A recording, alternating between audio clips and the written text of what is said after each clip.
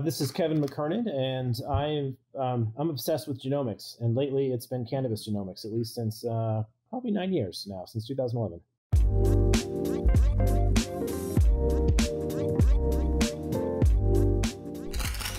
Hey, everybody, this is Jason Wilson with the Curious About Cannabis podcast. Thanks so much for tuning in once again.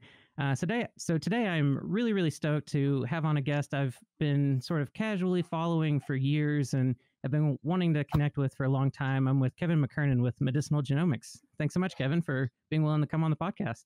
Thanks for having me, Jason. I've really enjoyed all the guests you've had so far. So it's a great podcast you got going. Oh, thank you so much. I appreciate that. And I look forward to having you right in there with everyone else that I've been speaking with. And today we're going to talk about a topic that I haven't touched in any other interview, primarily because it gets into an area where there aren't a ton of people doing this work, but we're going to talk about cannabis genetics and genomics and microbiology primarily. And so, Kevin, for those listeners that maybe are not familiar with you and your work, can you briefly describe some of your academic and professional background leading up into your founding of Medicinal Genomics and the work that you're doing there? Oh, sure. So I started off my genomics career at the Whitehead Institute back at MIT. So this is a center in Cambridge that was sequencing the human genome and was part of an international effort to sequence the human genome along with the Sanger Center and a few folks in Japan and Europe. That was from 96 to 2000, and I was managing their research and development team there. So we built a lot of the robotics that automated the DNA purification and got the sequencing running there. And in 2000, when that project was coming to a close, I decided to spin out a few of the patents that we had acquired at the time there into a company called Agincourt. And this was a private entity that was a DNA sequencing provider for a lot of people in the pharmaceutical and healthcare space. But we also sold DNA purification tools that help people extract DNA out of cells. And fast forward to 2011, 7 years in that time frame, the company also built a DNA sequencer known as a solid sequencer that eventually went to market under Applied Biosystems. They were for those in the sequencing field, they probably know of maybe two companies that have had fairly large market shares throughout the history of DNA sequencing, and ABI was the first one. They had all these Sanger sequencers, and they're still in the market and they still do their thing under the Thermo name. But there's now Illumina, who's a very large contender and arguably a larger entity now. And we were competing with Illumina with the solid sequencer for a period of about 5 years. And then in around 2011, I decided to just do something different and get out of the industry and go into the plant genetic space. And we began sequencing cannabis genomes back in 2011. Flew over to Amsterdam and extracted a bunch of samples over there, met Don and Aaron from DNA Genetics and Dave Watson and a bunch of other, Robert Clark, a bunch of other folks showed me around over there. And we really didn't know what to do with it at the time. We just knew that genomics helped so many other markets. It was bound to help this one, but we had no idea what to do with the information and how to turn it into a company. So we kind of explored a little bit. And I'd say it was a very slow start with medicinal genomics because we were a company that was embedded inside of a clinical diagnostic company known as Cortigen. And most of the company's efforts were sequencing kids with epilepsy and mitochondrial disease, and arguably a lot of diseases that center around the ECS. Although the people in the clinical sequencing space probably don't know what the ECS is yet. Right. They're, as you've probably heard from many of the guests you've had before, it's not really taught in medical school.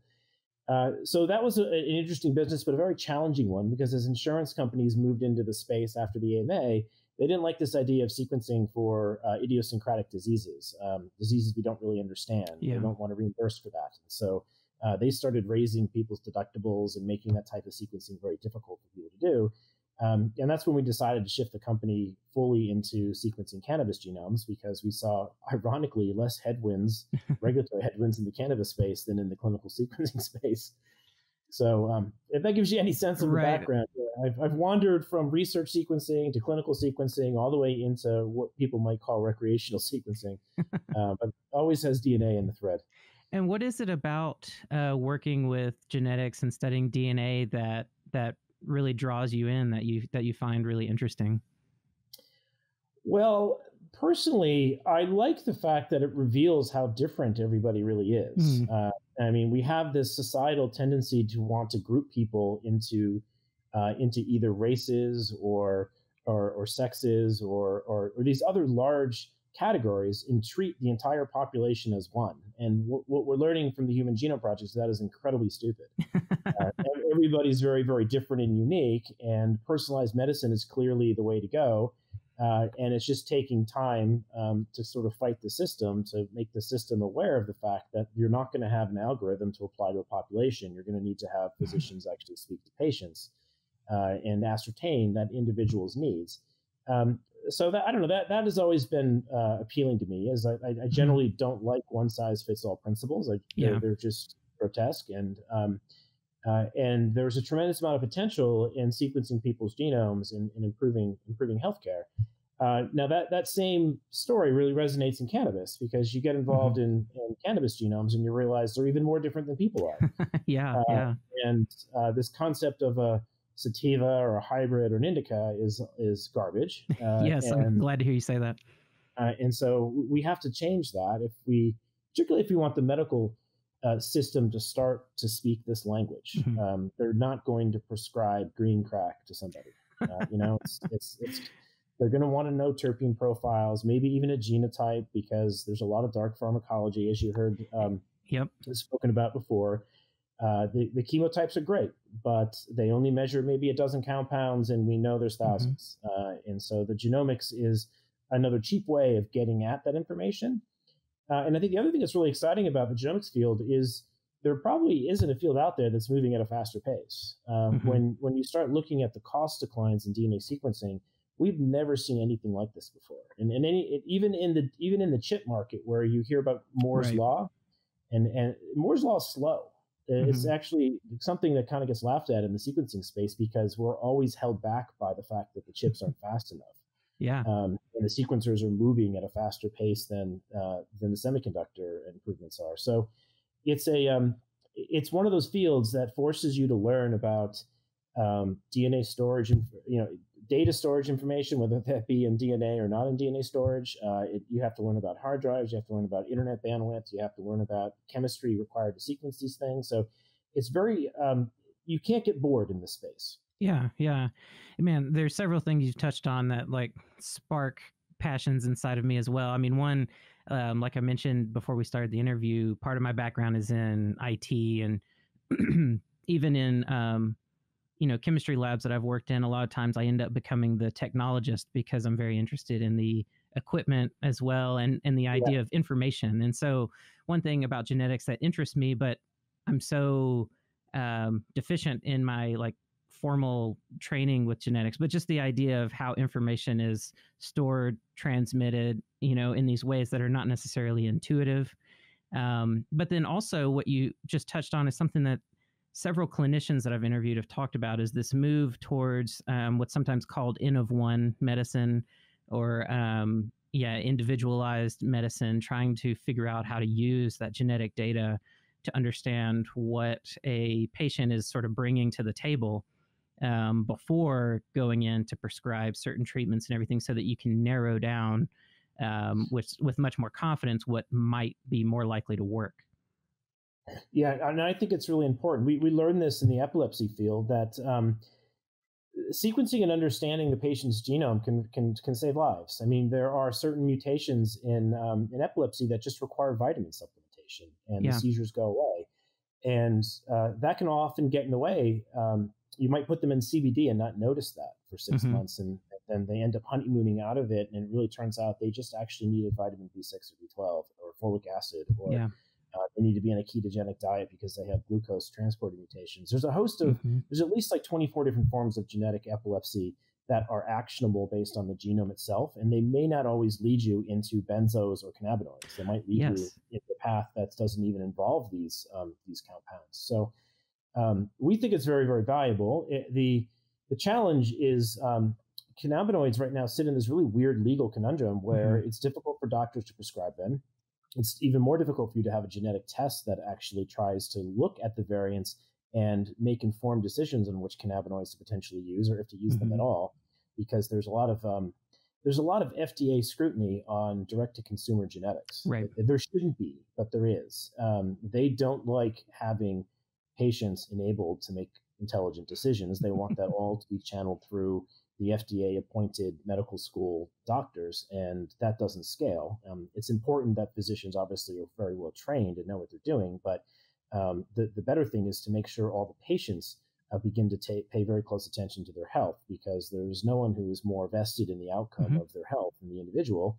And arming them with information, in my mind, is always a good thing. But they don't see it that way yet. And so they have been cracking down on a lot of companies that do direct-to-consumer genetics if they ever imply that they're going to be used for medical decisions. 23andMe was one case of this, where they got hammered by the FDA, and they kind of sent a signal through the field that if you do any of this without going through the FDA, we're going to come down on you. So we for a while, we're looking at panels that would genotype patients and try to discern, whether they had like an MTHR mutation and they should go one direction, or whether they had variants that might predispose them to opiate addiction, because there are some known that increase your likelihood of opiate addiction, and that it might be that might coach you in the direction of cannabinoids. But I think the sequencing needs to get a lot cheaper for that to happen, because right now it's probably a couple $100 might be better spent going to a dispensary and just experimenting with different CBD and THC ratios until you find something that actually works, because the science we have around the genotypes is still, I wouldn't say it's fuzzy, but it's early. It's very early correlating these genotypes to outcomes. Well, that's exactly what where my mind was going next. I know that one of the limitations currently with some of the genomic research on humans is just trying to understand how to interpret the data that's there and how to correlate it to very specific things. And something that I think we'll get into in a little bit when we talk about cannabis is that genetics can be very tricky in that you can think you have the full picture of what genes and what correlating enzymes and things are responsible for trickling out into certain effects, and then you realize the picture is more complicated than you initially thought, and there's more involved, more genes, or even novel mechanisms that you weren't even aware of. It's very true. It's an onion, and as you dig into the genetics, you realize there's many more layers to the data, from the transcriptomics, the proteomics, to all the methylation that's going on. So it is it can in fact be a rabbit hole in that regard. But on the bright side, this is a plant that's largely not been studied yet. And when you look back over the last 20 years where they have applied genetics to plants, the productivity gains are just massive. The agricultural revolution that's happened is clear as day now. That since they sequenced the rice genome and the wheat genome, you can see the number of traits that they're starting to discover and how they can use that to breed for more efficiency. It's something, when you see those papers, you start to recognize that like the carrying capacity of the planet isn't as limited as we might think. Yes, that we are going to get more and more effective at biology. And how we as humans fit into that biology in a way that isn't as wasteful as it is today. Yeah, exactly. I mean, something that comes to mind is like, in the classic story and movie Jurassic Park, where it had the idea that life finds a way. Studying these things helps you understand how life is so adaptive and able to, reveal different traits that you never would have imagined might have been possible in order to, continue persisting throughout time. And it's interesting to see humans' role in that. I think something that I think about a lot, sometimes people have a tendency to talk about humans as if they're outside of nature. And in the sense of this work, it's, I don't think of it that way at all. Like we are part of nature. We are part of how life is unfolding and interacting with itself. And so in this funny way, people studying genomics, doing this work, unlocking these tools and understanding how to be more conscious in how we influence life and that sort of thing. It's interesting. It's like Mother Nature doing these things, through itself, but using humans as a tool to this meaning. It is. It does bring up a lot of controversy, right, in terms Yeah. of GMOs, and Yeah. are we part of nature when we start modifying nature, and is this analogous to beavers building dams and bees building beehives and Right. all the other tool builders out there? Are we meant to utilize our intellect to do this to nature? And that's a deep topic that can go on for days. But my general sense on it is there's multiple different ways one can be performing GMO. I mean, arguably Mendel was doing GMO. Right. He was genetically directing a breeding program. And we can do that today too, but even at a faster pace because we have basically better measurements. We're not just looking at maybe the color of the peas. We're actually looking at the cannabinoids, which you can't see with your eyes, or you're looking at the genes that encode them so that you can track these things at a much faster pace. But I think we're also going to be confronted in the next few years with how does the community feel about removing genes from the genome? Not actually adding any foreign content, but maybe it's important that we delete a couple rare cannabinoids so we can comply with the USDA's hemp laws. Right. Right. There are some leaky cannabinoid synthase genes in the genome, and some of them you can get rid of, some of them you can't, depending on what your goals are. And I've seen rumors and maybe even a couple patent applications implying some people have gone about deleting at least THC synthase. I don't think you need GMO to do that because you can find plenty of plants that don't have it and just breed for it. But let's say it was some other gene you wanted to get rid of. I think that's going to come our way. I think the other thing we're going to see are people who are trying to be very cognizant of the fact that GMO has a marketing problem right now, that they're going to try to do manipulations with the plant's own genes. They're going to maybe take the chloroplast genome and add stuff to it because the chloroplast genome sits at extraordinarily high copy number, and you might get more expression putting certain genes there. There's other people who have thought about putting other markers on the Y chromosome as well, so you can find males from a drone flight. And interesting. That's probably going to require a foreign gene. I don't know of a gene in cannabis offhand that might, in fact, produce that marker. But the obvious one is green fluorescent protein, which was pulled out of a jellyfish.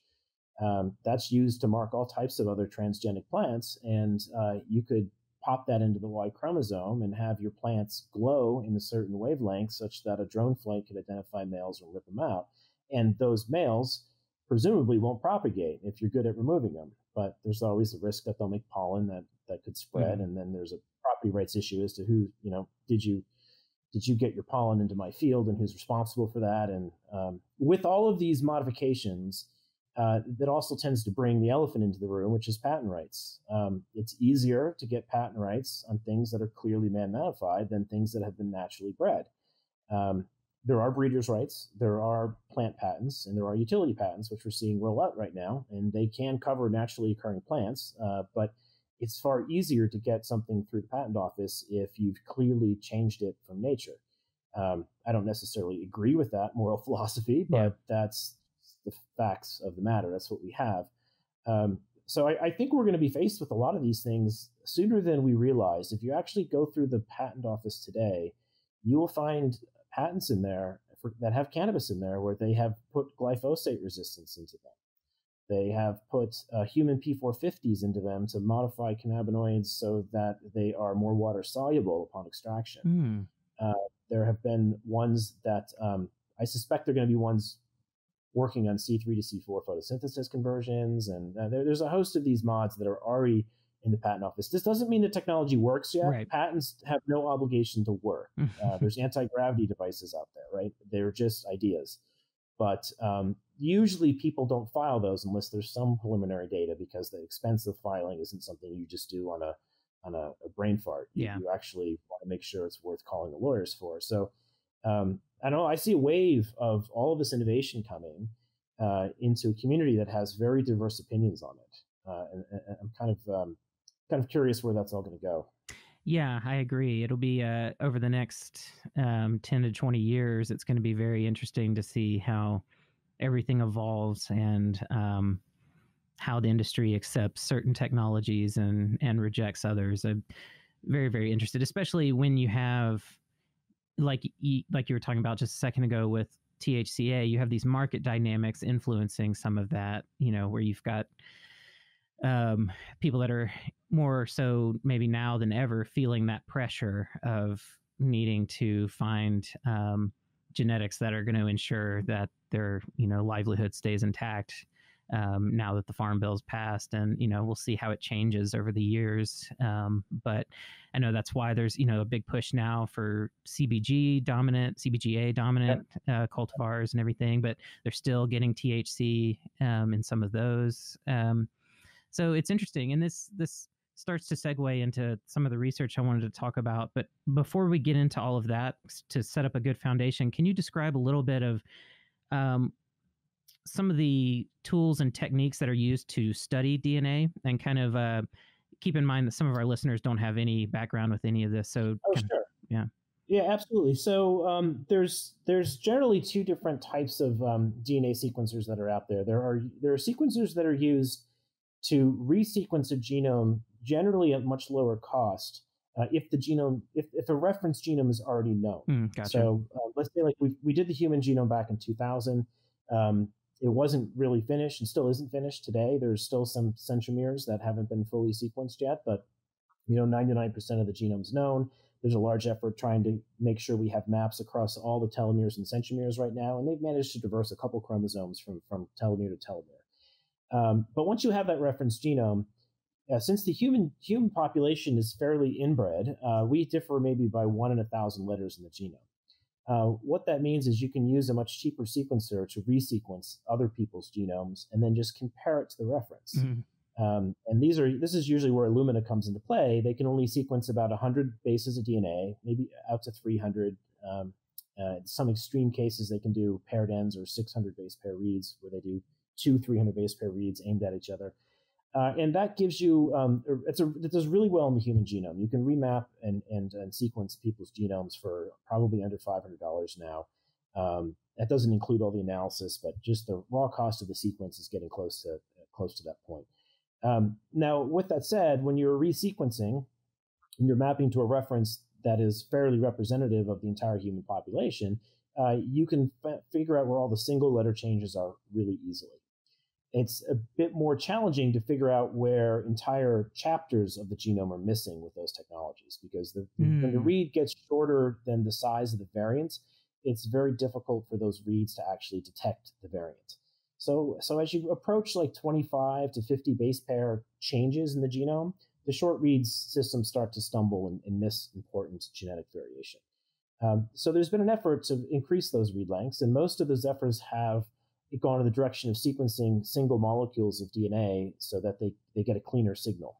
The Illumina systems right now, in order to read the DNA, they first amplify the DNA to a couple thousand copies. And then when you're sequencing that particular colony, you're actually sequencing 1,000 molecules that are all marching in step down the DNA strand. And what invariably happens as you go out in read length, each one of those reactions is probably 99.9% efficient, but over time, they start to get out of phase. The molecules get out of sync, and it gets very difficult to start reading the sequence. So to get around that synchrony problem, what the direction the technology moved was to sequence single molecules, which is much harder to do because you need to be 1,000 times more sensitive. But once you're reading single molecules, you never have to worry about the rate at which the polymerase decides to read the molecule. You just let the thing run, and you get to read the DNA as the thing is copying it in real time. So the two sequencers that are probably most known for this are Pacific Biosciences sequencers, and then an upstart sequencer that's, I probably have one floating around here somewhere. It's called Oxford Nanopore. And they're much smaller footprints, but they're much noisier. These things will thread DNA through a biological protein pore, and when the DNA gets threaded through that pore, the current starts to change on you based on the sequence context that's in the pore. So the thing might zip through at 500 bases a second, and as it's doing so, it's leaving a current profile that tells you some information about the sequence.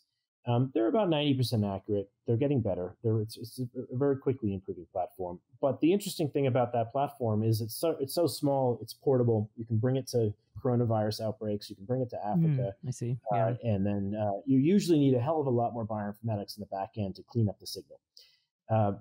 Those are the read length on those are unlimited right now. They have had reads go out to 2 million bases on those things. So it's a massive breakthrough on read length.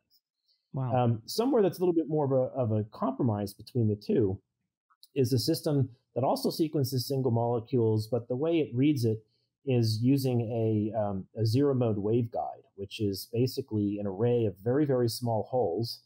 And there is a phenomenon when you're trying to image molecules, single molecules in particular, which are very small, is that the problem you have with anything that uses light or fluorescence is that fluorescence is actually a fairly large wavelength.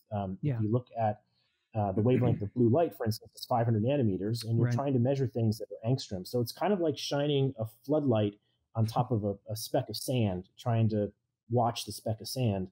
And if you have more than one speck of sand in the floodlight, you really don't know what you're watching.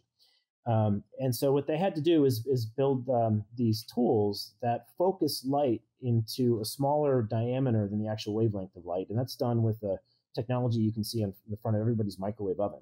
A microwave oven actually has this zero mode waveguide there that prevents those much larger wavelengths from getting through.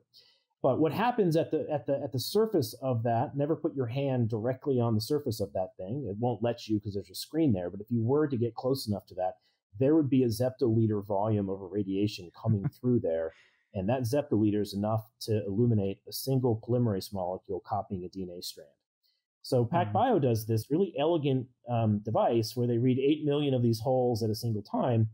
And they've managed to be able to put circular molecules into this thing. So when the polymerase grabs onto it and rolls and starts to copy it, it runs it around like a gerbil wheel over and over and over again. So you end up reading the forward strand, then the reverse strand, then the forward strand. And as you do this 30 or 40 times, you eliminate all the noise. And they now have 20,000 base pair reads that are 99.9% accurate, which is like an absolute remarkable breakthrough. And we've only had that in the last like 4 months. Wow. So much of the work that you see in the paper we put out actually used a technology of theirs that was a little bit older, that was probably 50-fold less accurate, but it had 200,000 base pair reads.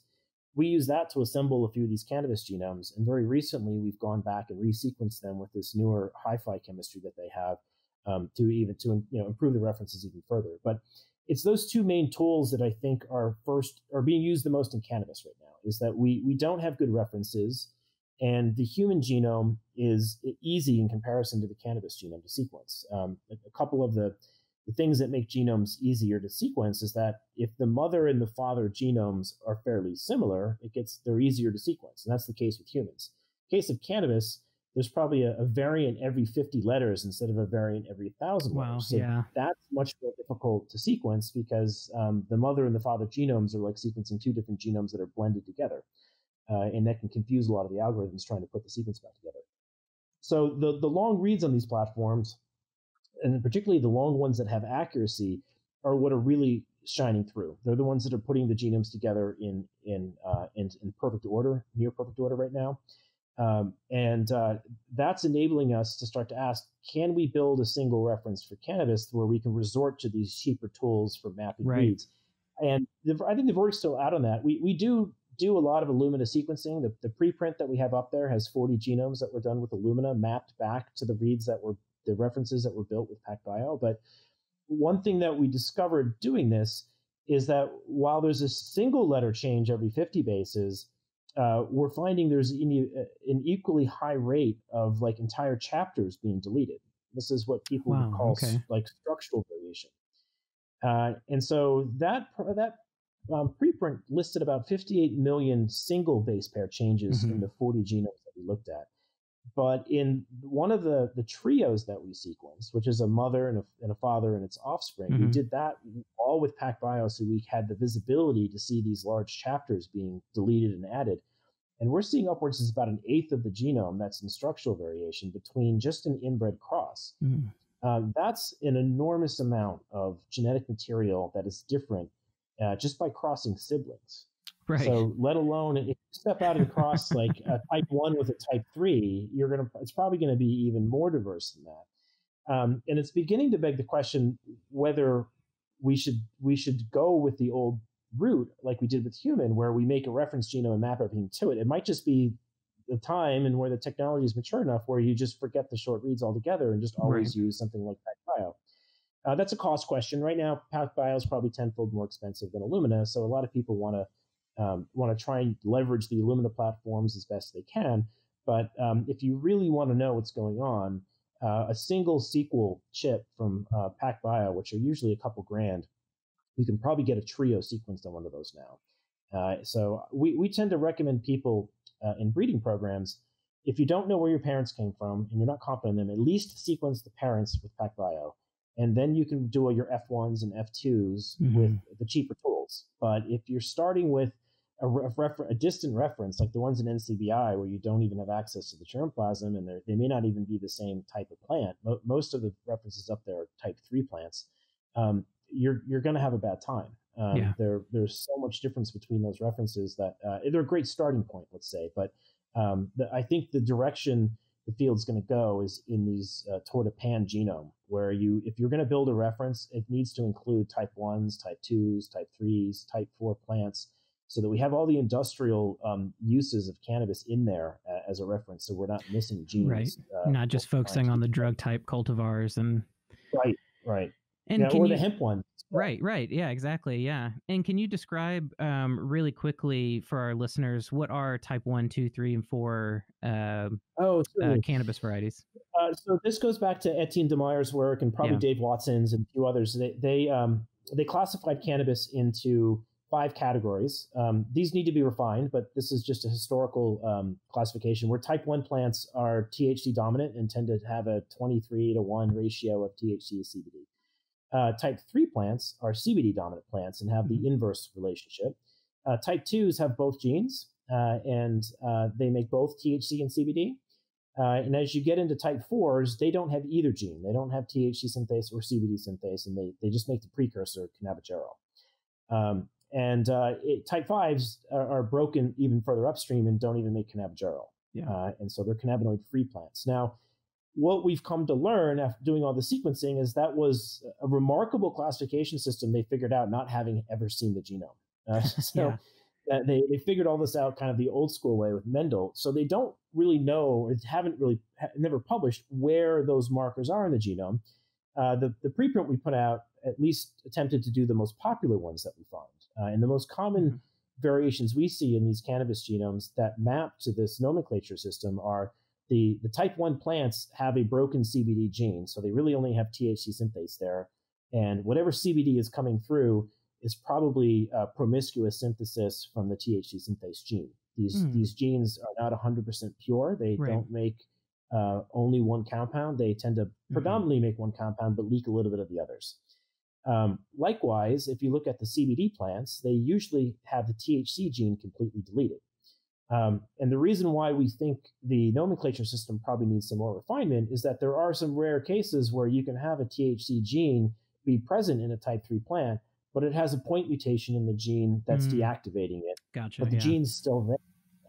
And so that can throw off some testing tools. We've had testing tools in the marketplace now for 3 or 4 years that try to just look for the popular ones, the full gene deletions, but they get tripped up when there's actually a THC gene there and there's a point mutation that's killing it because the assay is not sensitive to pick up that single base change. Likewise, if both of these genes are missing from the genome, it's usually a good sign that it's a type 4 plant. And so a lot of people have been using the sequence information to breed for CBG plants right now, because when you have both THC and CBD synthases deleted, you have less synthase genes that could be leaking THC expression. And so the other genes that we're paying close attention to in that preprint are the cannabichromine genes, because those are the next closest related genes to THC synthase. And the plant, for some reasons, made like 8 of them. It has got more of those genes than the THC and CBD synthase genes.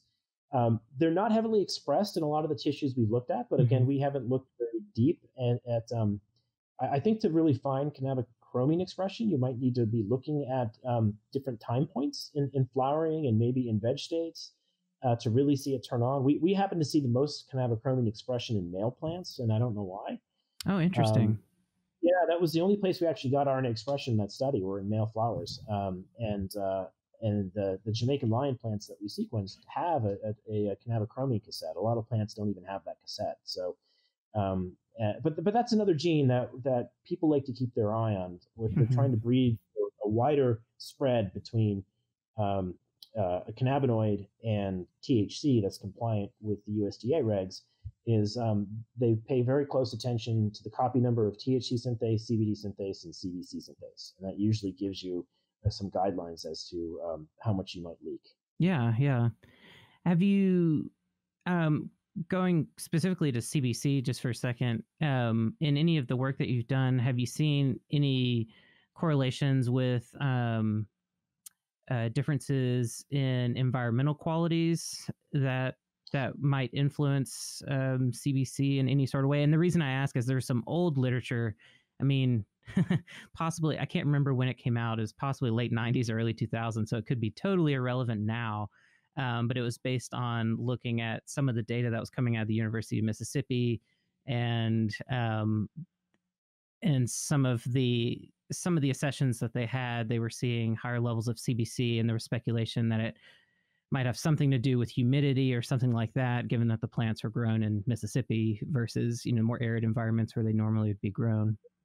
So it's a really good point. And one thing that surprised us in this whole study is after we sequenced these 40 genomes, and there's a figure in the paper I should point people to in this that may give them a perspective on it. Let's see which one it is. I think it's figures 7, 8, or 9.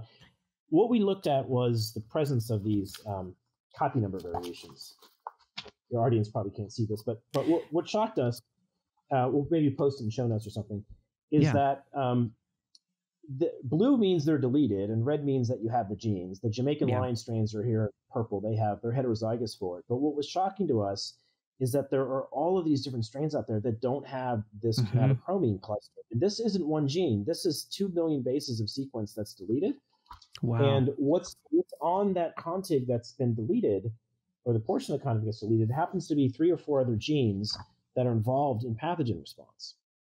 There's an aquaporin gene in there. There's a few of them listed in the paper, but so if there's any cannabinoid that would be most directly linked to environmental conditions and perhaps pathogen response or humidity, I would pin it on that one, because you can see that there's a common deletion in the population that when it's gone, you lose some of these other genes with those cannabinoid synthase genes. And so those plants arguably are either going to be more prone to pathogens or have a different response to stress one of them is actually a gibberellin transporter, right? That gibberellin's a really important plant hormone, and I don't know how many more the genome has. I have to go and look at that, but just seeing one of those things get deleted means the plant's probably going to have a really odd response to stress, and it's in very close proximity to the cannabichromine genes that might be reason to believe that the cannabichromine expression might be a little bit more linked to these types of changes. Wow, really fascinating. This is already like making the gerbil wheels in my head spin, because that's something I've always wondered about. And hearing about this genetic work is nice, because with my background looking at the chemistry of the plant and doing testing, that sort of thing, CBC is one of these problematic cannabinoids where if your method is not really dialed in to really measure CBC accurately, you can get a lot of other compounds that can collude around the same time as CBC. They're isomers of other cannabinoids that show up around the same time. So, something I say to a lot of cultivators and extractors that are trying to get information on CBC is, some of the data that's floating around on your test results about CBC, you can kind of take with a grain of salt. That might be CBC, might be something else. It's just coming out of the labs. I just know it's one of those problematic cannabinoids that a lot of times is not super accurate compared to, CBD, THC, or CBG even. Well, that's an industry-wide problem in that we have a hard time as it is correlating some of these genetics to the particular chemotypes, because we're usually relying on genetics from all over the world, but then chemotype testing that's done in 50 different laboratories that all run different methods, and it's very hard to standardize and get results that you believe in unless you take control over all of that and run it locally. And exactly. That means you're usually studying plants that are only within your state, because you can't get the flower material across state lines legally unless you're dealing with type 3 plants. So there's a lot of limitations, I think, to the research because of that. And as your other casts have mentioned, we do need to be looking at the flavonoids, Yeah. canflavin A, B, and a variety of these other cannabinoids that people are starting to find, like the Italians. The THCP Yeah. cannabinoid is probably at very low levels in some cultivars that we just don't know about because no one's been looking for it and there aren't standards Yeah. for it yet. Exactly. Yeah. Yeah. I mean, the cannabis as a biochemical factory is, geez, the potential there is really incredible. It's, you know, something I also say to people a lot is, if you're a researcher wanting to get into cannabis research, it's an exciting time because there's, depending on, if you can think outside of the box of just THC and CBD, there's so much low hanging fruit to pursue regarding research projects and stuff. There's so much work that needs to be done. And that's why it's exciting.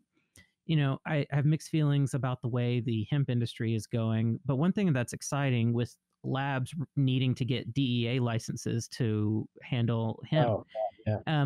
This changes the game as far as labs being able to work with like universities, or even other labs that have been kind of slowly trying to do cannabis research on a federally legal level and have kind of struggled, and there hasn't been a strong network of researchers there to kind of support each other. That's going to change a bit, and like already I've done a little bit of work with some universities to help them get sort of caught up on some of the scientific literature and get some analytical methods in sort of development and moving towards validation and stuff. And I'm really excited to see what momentum we're going to see when these labs are able to actually move material to one another, and universities are feeling comfortable not risking their funding and that sort of thing to actually touch cannabis. Yeah, and that is starting to happen. We're seeing Cornell get funding now. We're seeing Harvard get funding now. But you're right about the DA issue. That's almost going to guarantee that labs that know the least about the plant are the ones that are put in charge of it. Yeah, it's a good point. Yeah.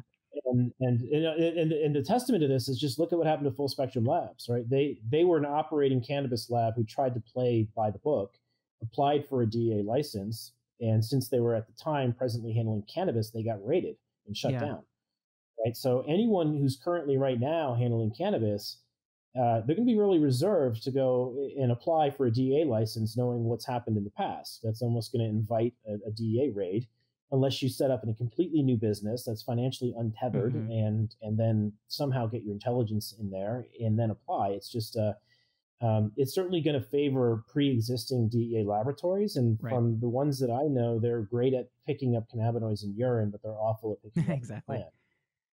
Yeah, they've been focused on toxicology, and that's really the only thing they've been really working on. Yeah, it's going to be interesting. There's going to be a learning curve for sure that we're going to have to wade through over the next several years while labs get caught up. But yeah, thinking about the long term, I think it's all. I mean, of course, I'd rather just see cannabis descheduled, and then you don't have this. Right. And then none of this is right. Yeah, DEA purpose to study a plant is kind of crazy. It is. It absolutely is, and that's something I always try to preface. Is as much as I talk about, part of my job on the side is helping people navigate these regulatory waters, and so I talk about it a lot, kind of casually, but I do like to point out, it's like I don't want it to be this way. I definitely don't. Yeah, but it is, and and it's what we have to work with until it changes. So segueing into the research that we've been sort of dancing around, let's talk about the study that just recently put out. So right now it's in a preprint form, but so there's a ton of data there. In this research, you looked at Jamaican lion cultivar and mapping. That was. Oh, go ahead. Oh, I was just to say you were mapping the parents, the siblings, and you were looking at genes related to cannabinoid expression, sex expression, and pathogen resistance. Is that right? Yes, yeah. And so just to caution all of it, it is a preprint. It's not been through peer review, but all the data is public, so anyone can grab the data and download it and play with it while it's going through peer review. Koji is a great place to go if you want to look at the data. It's a genome browser. Comparative. If you just Google COGE or comparative evolution or comparative genomics genome browser, you'll you'll see search in there for Jamaican lion or for cannabis, and you'll see a certified reference up there that has a lot of this data linked in. It's got great graphical tools, so you can kind of play around with this data yourself. But yeah, so the purpose of that project was to first build some good cannabis references. Back in 2011, we sequenced a chemdog strain with these short read Illumina tools. And we probably did 1 billion reads. And when you try to assemble those reads, the genome is so complex that you only get like puzzle pieces out that are about 3,000 letters long. This is what we call a contig size in genomics. And you want those contig sizes to ultimately be the full length of a chromosome. It's rare they ever end up that way. They usually are broken up into a couple pieces because the centromeres are hard to get through and some of the telomeres are hard to get through. But the human genome has 1 or 2 chromosomes after 15 years of being declared finished or done, finally tip to tip. So we're going to do much better than that in cannabis. It's going to happen faster because we get to stand on their shoulders. But so there's this term in the genomics field that measures the contiguity of genomes, and it's known as the N50 number. This is the average size of the length of the pieces of your puzzle. And cannabis chromosomes are usually 60 to 100 megabases in size, and you'd love for your contigs to be perfect stretches of 60 million bases long. I think the largest one we have in one of ours is 40 megabases, so it's close. We're almost to perfection. But the references we had when we started this project, the N50 size, I think the largest one at that time in GenBank was about 150 kb, so 150,000 base. So a big improvement from 2011. And then John Page's group put a few out a few days after we released the Jamaican lion one. They put one out from Purple Kush and Finola, and those inched up toward 400. I think Sunrise put one out that's in the 750 range, 750,000 bases. But the real assembly gurus don't get excited until you're over a megabase. That's kind of like a mental threshold that they want to see before they start considering a reference grade genome. And we still weren't quite there yet. So we decided to keep sequencing, and all that we did different than the people behind us was that we just jumped on board of the newer sequencers. The latest and greatest chemistry just pushed the Jamaican lion reference above the megabase mark. So it's currently at around 3.2 megabases on the preprint that we put forward. So the average stretch of sequence in there is a stretch of 3.5 megabases long. Now, the other thing that's important is looking at the quality of the sequence to make sure there aren't a lot of errors. Because when you have 58 million variants, you don't want to be spending your time on 5 million ones that are wrong. It's a lot of error to sift through. So the more later sequencers tended to have a lot better error rates and more accurate data. Now, the other thing that you tend to do to really build a strong reference genome is you like to sequence a trio, which is a cross, basically, a mother, father, and an offspring. And the reason you do that is you can then triage your errors that don't make any Mendelian sense from the ones that should. We call these Mendel errors, and there's less than like a 0.2% Mendel error rate in the Jamaican lion trio that we have. So what that means is you look for variants in your offspring, and you say, do I see evidence of this in either of the parent? If it's not in either parent, it's probably a sequencing error. And you use that information to basically categorize what variants are real and what are wrong. The other thing that usually has to go on when you're dealing with a new species, and we're doing some work with this on Google and a few other parties in the space, is you usually have to retrain your algorithms that look for the variants when you're dealing with a genome that's as polymorphic as cannabis. All these tools were trained on humans, so they're only expecting a variant every 1,000 letters. When they start seeing one every 50 bases, they start throwing everything out, saying this is a different organism, get the hell out of here. So you have to go back and retrain all the base callers and all the variant callers to start calling the variants more appropriately. And they usually take the tools that are used for mosquitoes. Mosquitoes have a variant like every 20 bases. They're one of the most polymorphic species out there. And so the tools that they did on Gambi, they can then, Anopheles gambi, they can then kind of tune to be somewhere between humans and Anopheles and settle in on cannabis. So we went through the effort of doing that type of training with the tools that we were using, so we get the base calls really accurate and the assembly is very accurate. And then once you have that sort of trio, that reference set, you can then confidently take Illumina data and map it across all of those references and start asking questions like, are there entire segments of the genome missing? What's the polymorphism rate in all the genes that are out there? How many highly damaging variants do we have in a given cultivar? In other words, mutations that actually destroy genes. Right. How many of them? There's like over 2,000 of those in a given genome. There's that many genes that get obliterated through polymorphisms. Once you also have these references, the next thing you want to do to curate them is you go and sequence the RNA off of as many tissues as you can.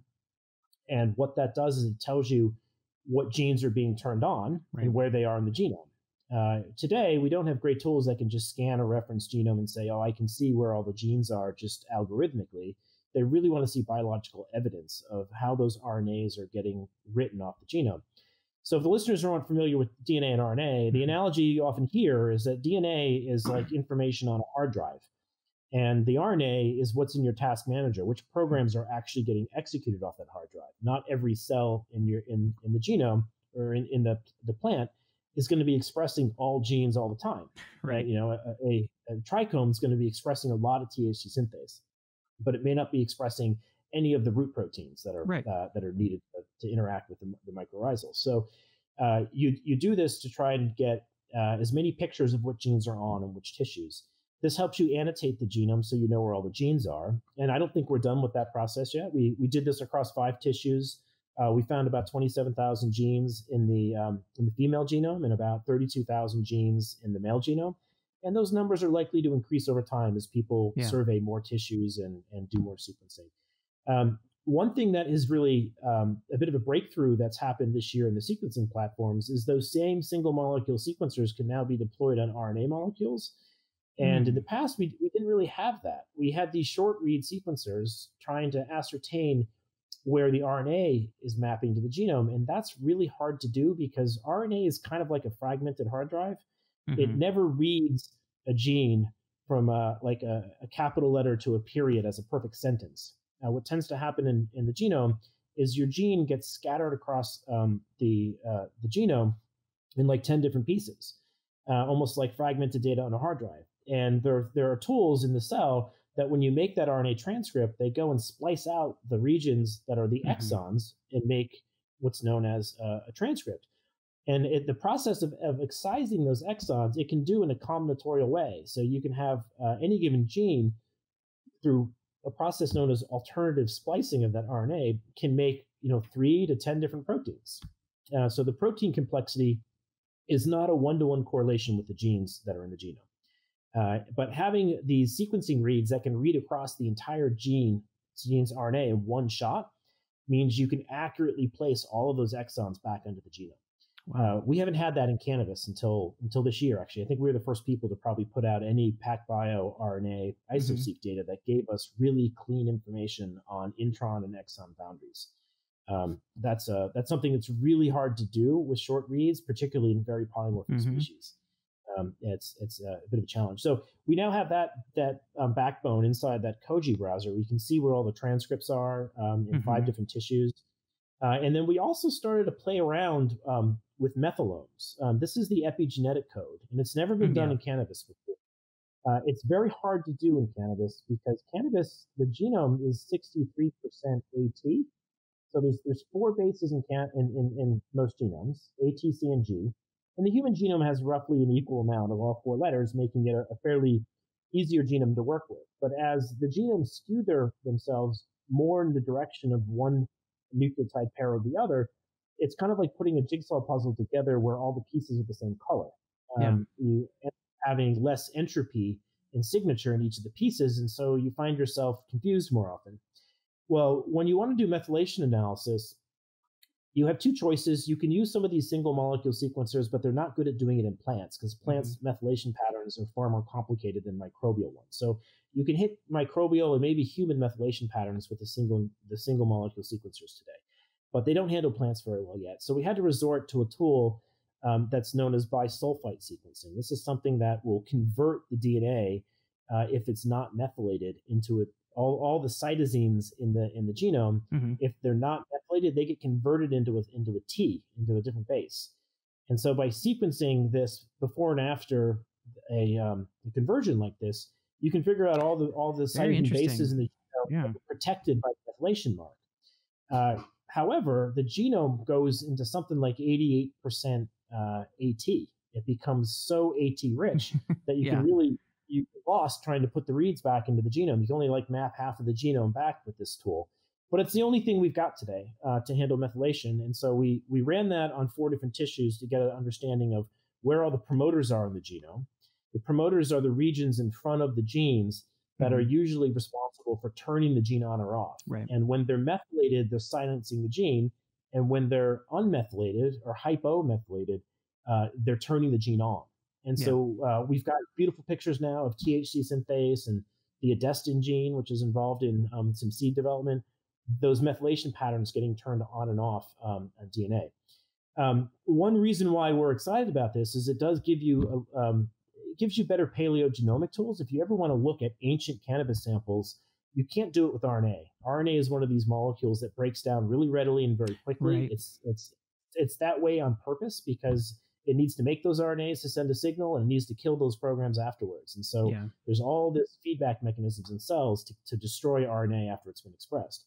Methylation, however, sticks around for a really long time. You can actually pick up methylation signals on ancient DNA samples. So it can give you some understanding of what genes are turned on and off across long time horizons. And so there's an interesting aspect to methylation data in that regard. But that information is now together and public, and people can kind of comb through it. That was leading to your final question, which is, what did we see in this data regarding pathogen response? Right. And on the pathogen response front, we took a little bit of a myopic approach in that we looked at all the genes that have been published in hops that play a role in pathogen response, particularly powdery mildew resistance, because powdery mildew is a type of pathogen that's very cheap to detect. There's not only PCR assays for it, you can visually see it. So you can tell if a plant is powdery mildew resistant or not, if it's surrounded by other plants that are loaded with it and it seems to not have it. That's not the case with a lot of other pathogens. You can't see them, so it's hard to phenotype them. But we looked at chitinases. Chitinases are enzymes that are throughout the kingdom, the plant kingdom. You see them in all plants, and you also even see them in fungi. That's what I was about to say. Yeah. Yeah. So that's an interesting game. Some fungi express these to kill other fungi. Trichoderma is one that makes chitinases to kill Aspergillus. So it's a weapon that's used to fight off fungi because the cell coats in fungi are made of chitin and another molecule known as a beta glucan.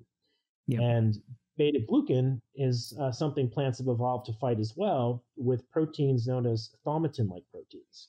These things chew the other thing that's inside of a fungal cell membrane. So we looked at those 2 gene classes and then another one known as MLO, which is a mildew locus that was discovered, or mildew resistance locus that was discovered in hops and in other plants as well. But there's some work done in hops trying to map this out. So all in all, that was about 82 genes that we just went through and said, are there any large copy number changes in these genes that might correlate with pathogen response? And we're starting to find some of those patterns in Jamaican lion. There's a handful of thaumatin-like proteins that have copy number amplifications that seem to correlate with powdery mildew resistance. And there's some chitinases as well that are sticking out. So those have been interesting to look at. But I wouldn't say it's the final chapter on that story because I think we have found the genes responsible for powdery mildew resistance in Jamaican lion, but I don't think you can necessarily apply those to all the other plants out there because I think there's 5 to 10 different modes of resistance out there, and we just happen to be looking through the lens of one of them. Right. No, that's a really important point when people read this data, that it's very fascinating and it gives you insight into this one mode of action. But like we were referring to earlier, the picture is almost certainly more complex, could be other things going on. So that's super fascinating. There's a couple things that I wanted to ask you to define in case anybody's listening and has gotten a little confused. One is, can you briefly describe simply what methylation is to listeners, which normally my exposure to it is around heavy metal resistance in plants and that sort of thing.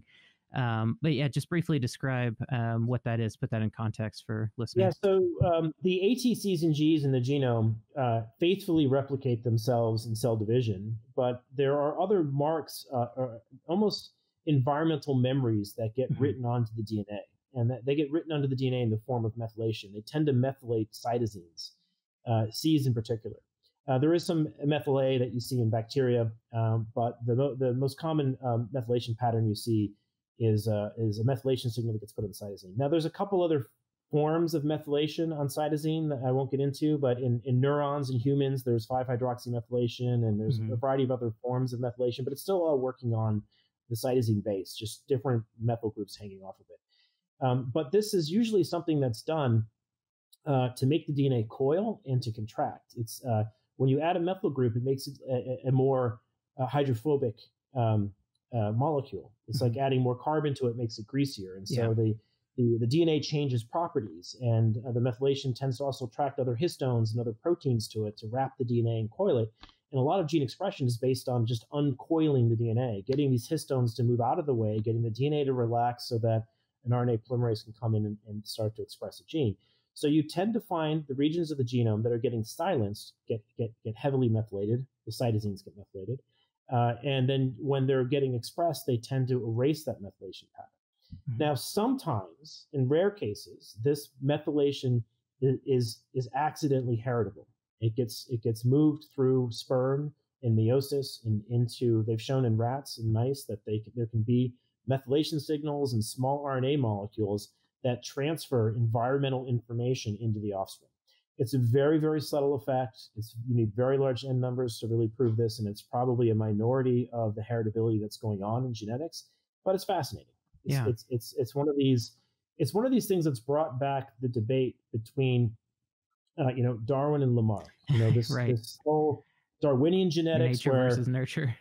Exactly. It's back, and it's good that it is back. It's been a long time. Lamarck was silenced for many years, but the reality is a little bit of Lamarck was right, and that there are aspects of your environment that will get written onto your DNA, and a small portion of that may in fact find its way into the offspring, such that the environment can actually change the genetic outcome in future generations. But again, it's a very subtle effect, and not nearly as powerful as the mutations you might see that are actually written faithfully into the DNA. Yeah, the thing that pops up in my mind to conceptualize this in a totally different way. My wife is a mental health therapist. It reminds me of the concept of intergenerational trauma.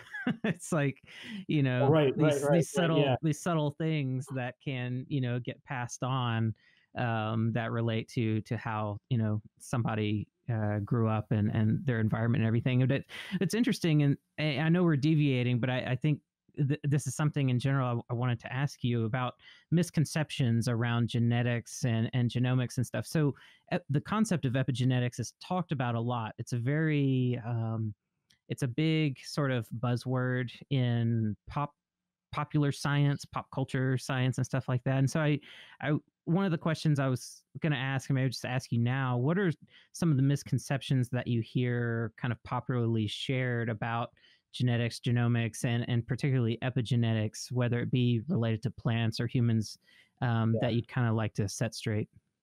So the scientific field is really excited about methylation for the complete opposite reasons that pop culture likes to magnify its effect. The pop culture likes to almost guilt people into their actions today are going to hurt some child 3 generations from now, and that is right. Such remote garbage. It's hard to hang out on, but but we're excited about it because it teaches us about the machinery of expression and the cell. When we see the cell methylating certain things, it gives us another vantage point on what's going on. It's one thing just to measure the RNA that's coming off of these off the genome. It's entirely another thing to have and to know which parts of the genome it's methylating as a result of this, because that implies there's a feedback mechanism, that there's something else in the cell that is responding to a signal to make something transcribe, and maybe even a feedback mechanism to turn it off. And so we like having those circuits all spelled out. So we're really excited about epigenetics for that reason. But a lot of that often gets pushed into pop culture as being your actions from 3 generations ago are now impacting the direction of the human population, and there's very, very, very thin evidence for those things. I don't doubt that some of those studies are in fact real, but the Ireland famine is one that comes to mind. But it's such a weak p-value and such a weak effect that you'd be better off worrying about whether you're staring at your phone too long walking into a street. I mean, it's really. There's stronger selective pressures out there that are likely to affect your genetics than some of those epigenetic effects. So it's unfortunate, but it happens. The science often gets interpreted politically, and I think epigenetics is one that has a sort of guilt associated with it that's being leveraged politically. Well, yeah, and for people that are not scientists or have a very vague understanding of the research that's gone into this, it can really freak people out unnecessarily. It can cause a lot of stress, like you mentioned, that really isn't warranted. And another example that comes to mind is concern over different types of waves that are passing through your body, and the effects of gravitational waves and this sort of stuff that some people, when they start hearing about, like quantum gravity and quantum mechanics is a big one, where people start to hear these concepts and then they get really strung out worrying about these effects of things that, the effects may be real, but they're so small in comparison to other things that have much bigger pressures on you, like you're saying, that it's like it's not really worth exerting the mental energy to worry about that when you have much more real issues to deal with, that you probably don't have to worry about gravitational wave distortions being caused by comets and things moving through the galaxy. Strung out is a great way to describe string theory. Yeah, right. Yeah. So going back to the research study now. So, well, I guess one thing I want to summarize for listeners too, just to kind of talk about some of the techniques and the things you've described. So we talked about basic DNA sequencing, and that is looking at the possibilities essentially of the organism, what's there, the foundation to work from. Measuring the RNA allows you to understand what's actually at play within that DNA sequence. And then the methylation piece, being able to look at that, helps you understand how the environment is influencing these things that are at play. Is that a good, super simplified version of explaining that? It is. And, methylation in many ways is I actually like the RNA data better because there's so much more information content there, and it's more accurately mapped. But the methylation is kind of another confirmation. When you see promoters have methylation patterns that promote the expression of the genes, you have more confidence in actually what's going on. So it's just another view onto the genome. But yeah, that's effectively the central dogma, right? As we have this genome, it is the hand that you're dealt, and if you don't have certain aces in that deck, you're never going to get them, no matter how much light or water you put in that plant. So if you don't have a THC synthase gene, you're not going to coach that plant into making THC some other way. Yeah. However, if you do have a THC synthase gene, the gene doesn't necessarily predict that you're going to make 7% versus 14% THC. Right. At least that gene doesn't. We're hunting down a couple other genes that are related to the precursors in the pathway that might in fact have a bigger impact on the magnitude of expression. But right now, the genetics between THC and CBD, they really just give you the ratio to expect. But they're not going to give you, if you push the magnitude of expression of a given ratio too far, it will break the USDA regulations. And the genetics today aren't going to predict that. I think in a couple of years, we'll know that. We'll know that there's a couple genes upstream that everyone's looking at that are involved, AA3 and AA1, and there's a lipotylic acid cyclase and kernel transfer. All of those things are great candidates for mutations that may in fact be driving the magnitude of expression between a 7% and a 14%.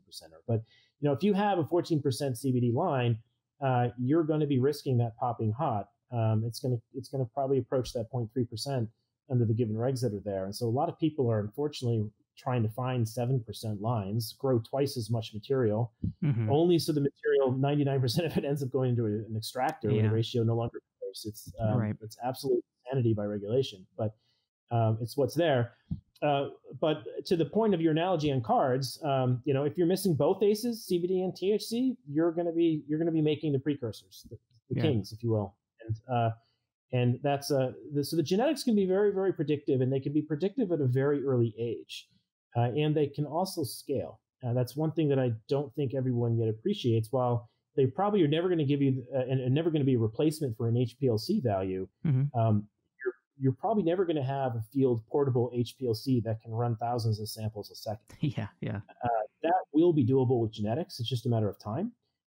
But it's much harder to imagine getting that to work with an HPLC system that's field portable. So they're complementary, and we always encourage people not to view them as one versus the other, because there are many more things that you can measure with genomics, and its price points are changing so radically. You should pay attention to it, but they're always going to be complemented by people who have good analytical testing equipment. Yeah, no, I think that's an excellent way to summarize that. It is all complementary, and even within analytical chemistry, there's sometimes a strange competition between analysts that prefer kind of traditional chromatography and those that like to rely on mass spectrometry. And you've got some people that are very resistant to, they kind of want to stick to chromatography, and that's what they do. And others like really trust spectrometry. And then, obviously, they blend together. You use mass spectrometry as exactly. But there is a funny, within the science world, there are these weird little camps and tribes, just like anywhere else, where and they exist in sequencing too. We all bicker over what's the better platform to use. Right. Yeah. Are there any other lessons that that you gleaned from this recent research project that you want to talk about? One thing we mentioned, but I don't know if we really got into it, was the relationship between these cannabinoid acid synthase genes and the pathogen resistance. We touched on it early on, but I don't know if we really got into it. Yeah, so the ongoing debate in the field is what is responsible for residual THC expression in plants that don't have a THC synthase gene. Yeah. Why are hemp plants popping hot? And the number one culprit for that is CBD synthase. Whenever people clone that into yeast and run it, they tend to get like 20-to-1, 23-to-1 ratios of CBD THC. So the gene in yeast will make promiscuous THC. You can alter the pH of those conditions and even get those genes to make all the other cannabinoids.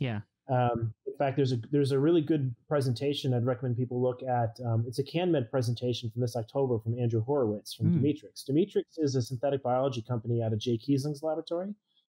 And Jay Kiesling is well known for cloning a lot of the plant genes into bacteria and into yeast. And this freaks a lot of people out, but there's actually really good science that you learn when you isolate a gene into a model organism like that, because you can perturb it in isolation of all the other cannabinoid genes that are in the cannabis genome. You take one of them out and put it into yeast, and then you can play with the pH and you can play with the temperature and all these other conditions, feed it different precursors and see what happens. And what they did is they fed those yeast hexanoic acid and they got THCP. So they actually found THCP before we found it in the plants. The Italians discovered it very recently, but if you actually go through the literature, you realize, no, they were making this in yeast, and they learned that the synthase genes in cannabis that we currently have, if you feed it octanoic acid, will make THCP. So we don't need to go be looking for a different THC gene. It's the same gene will fold THCV and THCP. We need to be looking upstream, maybe in the pathway that's governing what makes hexanoic acid and what makes octanoic acid. So we're beginning to be able to use synthetic biology to teach us about the plant. We did a very similar thing in this study, in that we took a couple of the genes that we saw were related to pathogen response, and we cloned them into E. coli. We took a thaumatin-like protein that was amplified in the Jamaican lion genome and also amplified in a couple samples that we got from Colorado Seeds and from Minibus, Mark Jordan's group.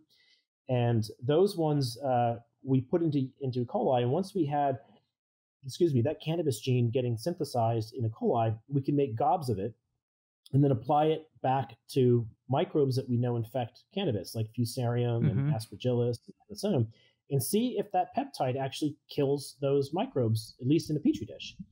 And we demonstrate some of this in the paper. It's not killing, we don't have evidence that the TLPs, the thaumatin-like proteins, are killing Aspergillus, but we do see that it's retarding the growth of Penicillium species and of Fusarium oxysporum. The next experiment we have running is grabbing the other gene we found that was correlated with this resistance, which is a chitinase. We have that getting cloned and expressed in E. coli as well. And most of the plant literature shows that if you combine these two, you get a better 1 + 1 = 3 effect. And you really can knock down the microbes once you have both of them present. So we're in the process now of taking those cannabis genes and just making gobs of that protein so we can test out the theory. Are these the proteins that are responsible for keeping cannabis powdery? Are they some of the proteins, I should say, not the only ones, that are making cannabis powdery mildew resistant? And can we consider those as like a foliar spray? It's one thing to have the genetics and know how to breed for resistance with this particular form of resistance. That's very helpful, but it might take time. But there are some jurisdictions, particularly here in Massachusetts, where changing your genetics isn't easy. You have to kind of run with the genetics you put into the seed to cell tracking system. And if you want to add new genetics, you got to go through a lot of paperwork with the CCC, and it's a big hassle. So some people are kind of locked and loaded with the mothers they have, and they're looking for ways to fight off these pathogens with native peptides from the cannabis plant, not with some foreign molecule that's going to end up in a vape pen. And so we're really excited about that side of the market because we like the idea of enzymatic pesticides, because enzymes degrade. Yeah, exactly. And you can destroy them and you can get rid of them. So you can use them in a really ephemeral nature, and they're not going to end up like myclobutanol concentrating into a vape cartridge. And we'd rather do this with peptides that we know are from the cannabis plant because the consumers are already consuming those. Exactly. We don't want to grab something foreign that might trigger an allergic reaction. We want to grab something that has been time tested with human biology for thousands of years. And if it's come out of cannabis, it's probably been through that ringer before. Yeah, that's super exciting, using these technologies to think about different types of pest management. And something that came into my mind then too is, we've been talking about pathogens, but what about genes related in some form or another to beneficial relationships that the plant would have with microorganisms?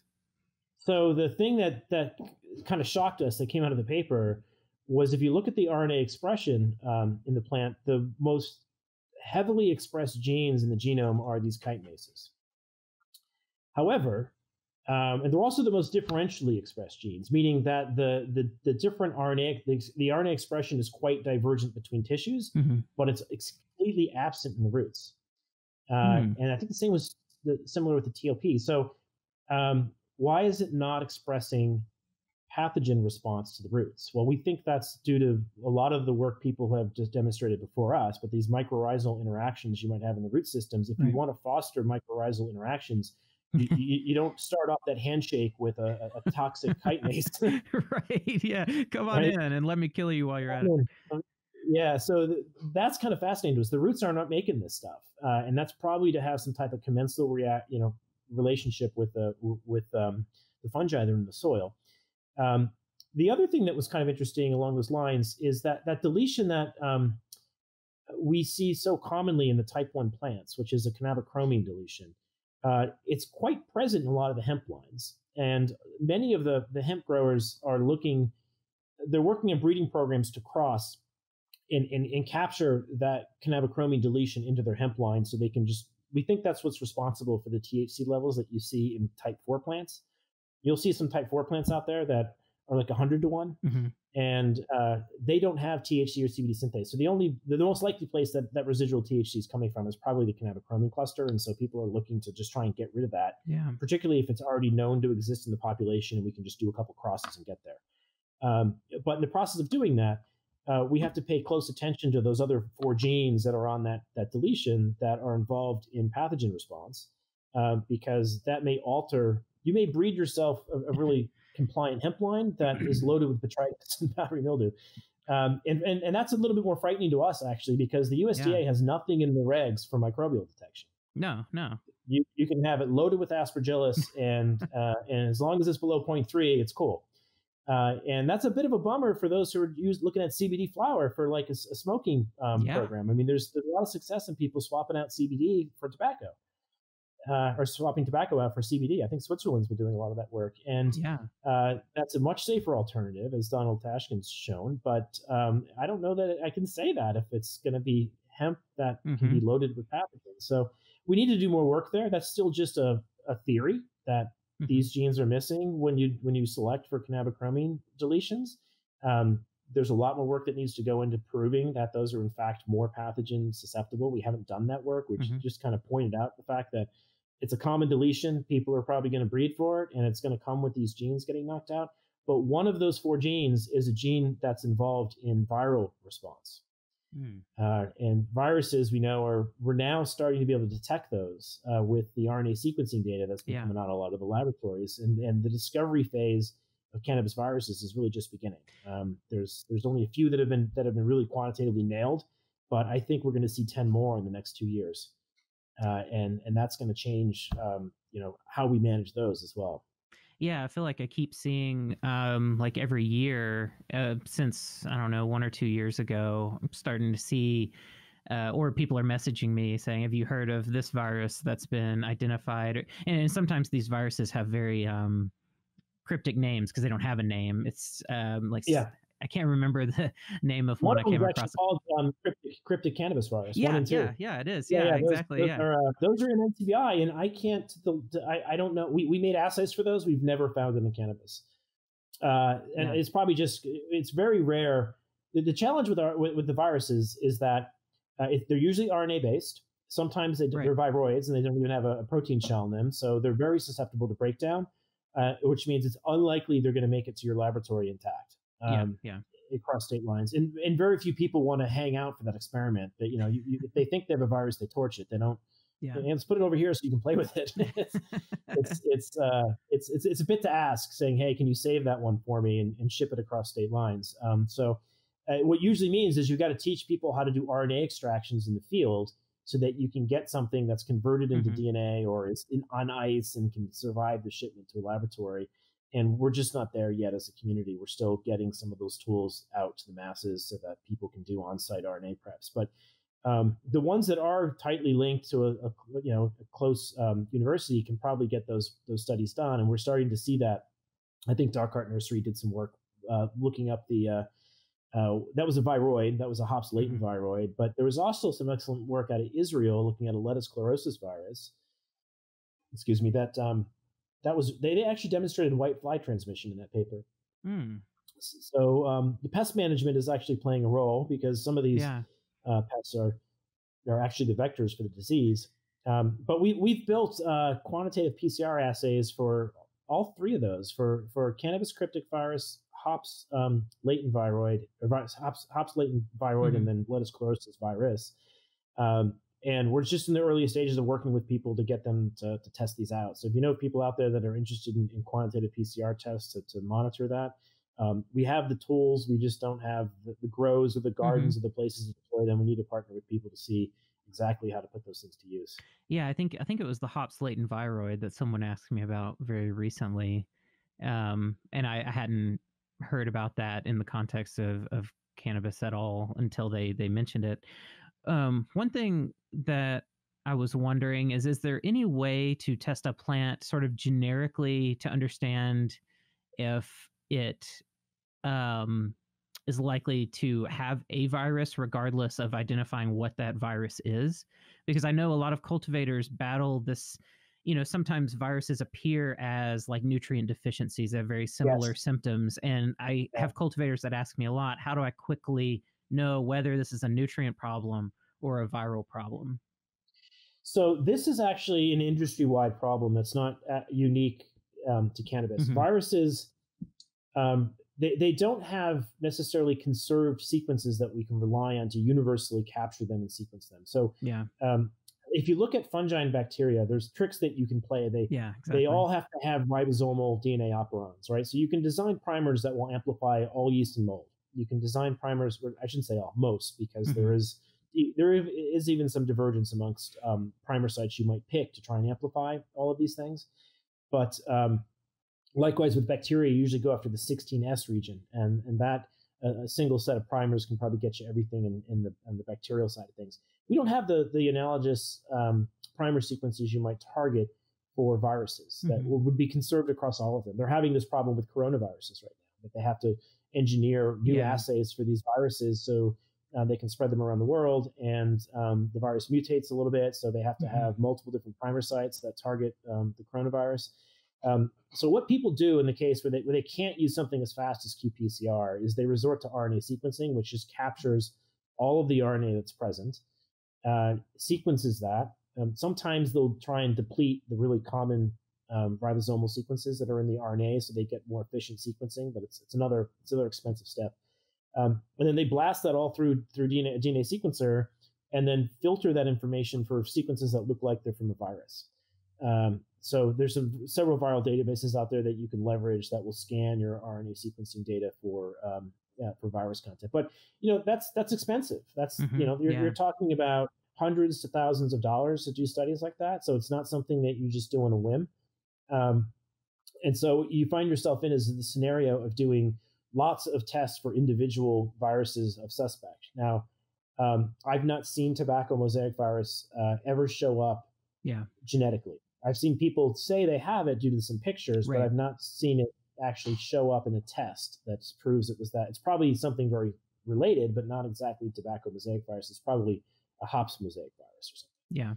Yeah. There's a few of those that have been listed. So it does make for a bit more cumbersome of a test. How they handle this in human clinical studies is they tend to have multiplex tests that look for a panel of rhinoviruses.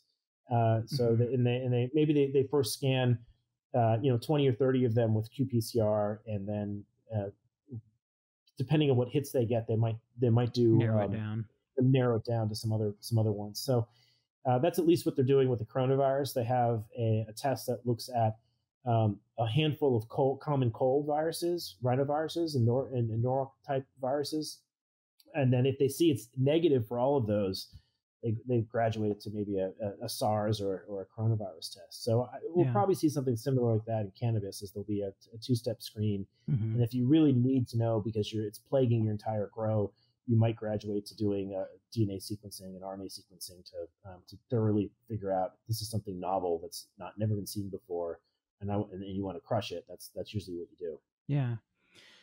Yeah, fascinating. I know that's probably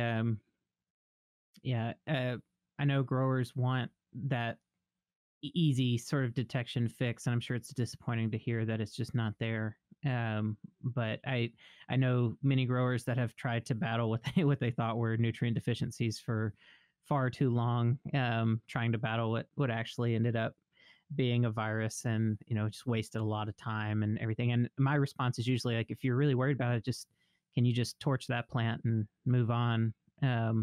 Rather than wasting so much energy and time. And some growers are now getting to that point because their fields are so big now, they're not worried about saving a single plant or a handful of plants. So they're able to just cull the ones that seem to be causing problems and move on, which would be more typical in bigger forms of agriculture. Changing gears quite a bit.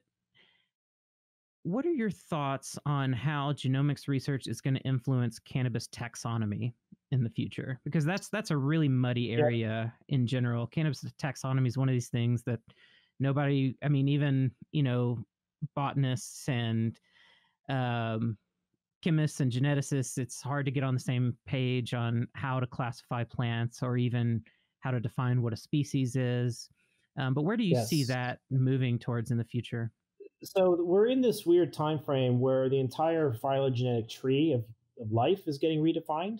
And so I'm kind of waiting for that dust to settle before I weigh in, because it's they're starting to do it genetically, which is if you're 95% identical to this other microbe, you're the same genre or the same species. They're trying to make metrics like that to begin calling these, and it is needed because we have a lot of redundant nomenclature even in the microbial side of things. If you try and get Aspergillus species out of ATCC or other cell banks, you'll find that a lot of them haven't been sequenced before. And then you apply primers to them from the literature that are supposed to hit them, and they don't. And then you sequence its genome and realize it's not what they told you it was. So a lot of this stuff has all been done with eyeballs, people looking at the morphology and looking at these things on plates. And of course, organisms can express really bizarre phenotypes. I mean, Mm-hmm. the classic case is like a caterpillar and a butterfly, right? Mm-hmm. Same genome, complete. You wouldn't, if you looked at those things, you wouldn't call them the same Right. species. If you look at Aspergillus species, they can be just as genetically diverse, yet they look identical. Mm-hmm. So the look of the species is no longer trustworthy for classifying them. Now, speciation in general usually involves whether they can continue to cross. Mm-hmm. Right? We have cannabis plants that all cross with one another, so Yeah. they're arguably the same species. Now, if you want to subdivide them into subspecies, indica, sativa, and all that, that's great. But we probably need some paleogenomics to really nail that. If that's in fact the story, that the indicas came out of one geographic region and at one point in time, and the sativas were more equatorial, then maybe that will bear itself out. But right now, they've been so mixed inappropriately named during that mixing process that the sativa indica thing doesn't match up to any of the genetics right now. Yeah. So I usually don't get involved in a lot of debates on whether we're going to call these things chemovars, cultivars, or strains. I tend to mock them actually because I don't find it a very productive conversation when the whole tree is getting rewritten. We can argue over the taxonomy stuff later. I tend to just read the DNA because that's the answer you're really looking for. What you're looking for in this categorization is how do these things differ biochemically? And so chemovar is a great name, but it doesn't right now. The chemovars we're measuring aren't really measuring the flavonoids. So I don't view that as a legitimate way to necessarily draw the taxonomy. But ultimately it's the heritable units that govern the taxonomy. That's taxonomy is DNA, and anyone who tries to tell you otherwise is going to be proven horribly wrong in time. Yeah, no, I think that's really important to point out. I remember when in some of my early graduate work studying mycology, how frustrating this issue was of learning the taxonomy of different fungi, and then tomorrow it changes because just like you said, there'd be some genetic work that's done and they realize, oh, these things that look identical even under microscopy and everything, they seem the same, the spores look the same, have same ornamentation, but they're different genetically, and now we've got to call them something else. So students, everything you learned, wipe your brains. Like now we're changing the whole system, and even botany too. I was a botanist with the BLM for a while, Bureau of Land Management, scouting native plants around Oregon and everything. And I realized it had been a while since I've gone back and looked at the scientific names of a lot of the plants that I worked with. And so just a few months ago, I went and looked and saw that about half of them that I was studying that had already gone through like genera changes and that sort of things have already gone through changes again and been reclassified and split and everything. And so it's just a headache of trying to keep up with all this stuff. To give you a sense of the wave of headache that's coming even further, the last study I heard, I think was in the UK, they're going to sequence 1 million species. All right. Yeah. So once that happens, everything that you've learned, you got to rewrite. Yeah. We see the Aspergillus species are getting renamed all the time. Braziliensis got carved out of Niger. So I have no doubt it's going to happen in this field. But I guess I've been advising people in cannabis, just stay tuned and be patient, because this is the wrong time, I think, to fight over those terms.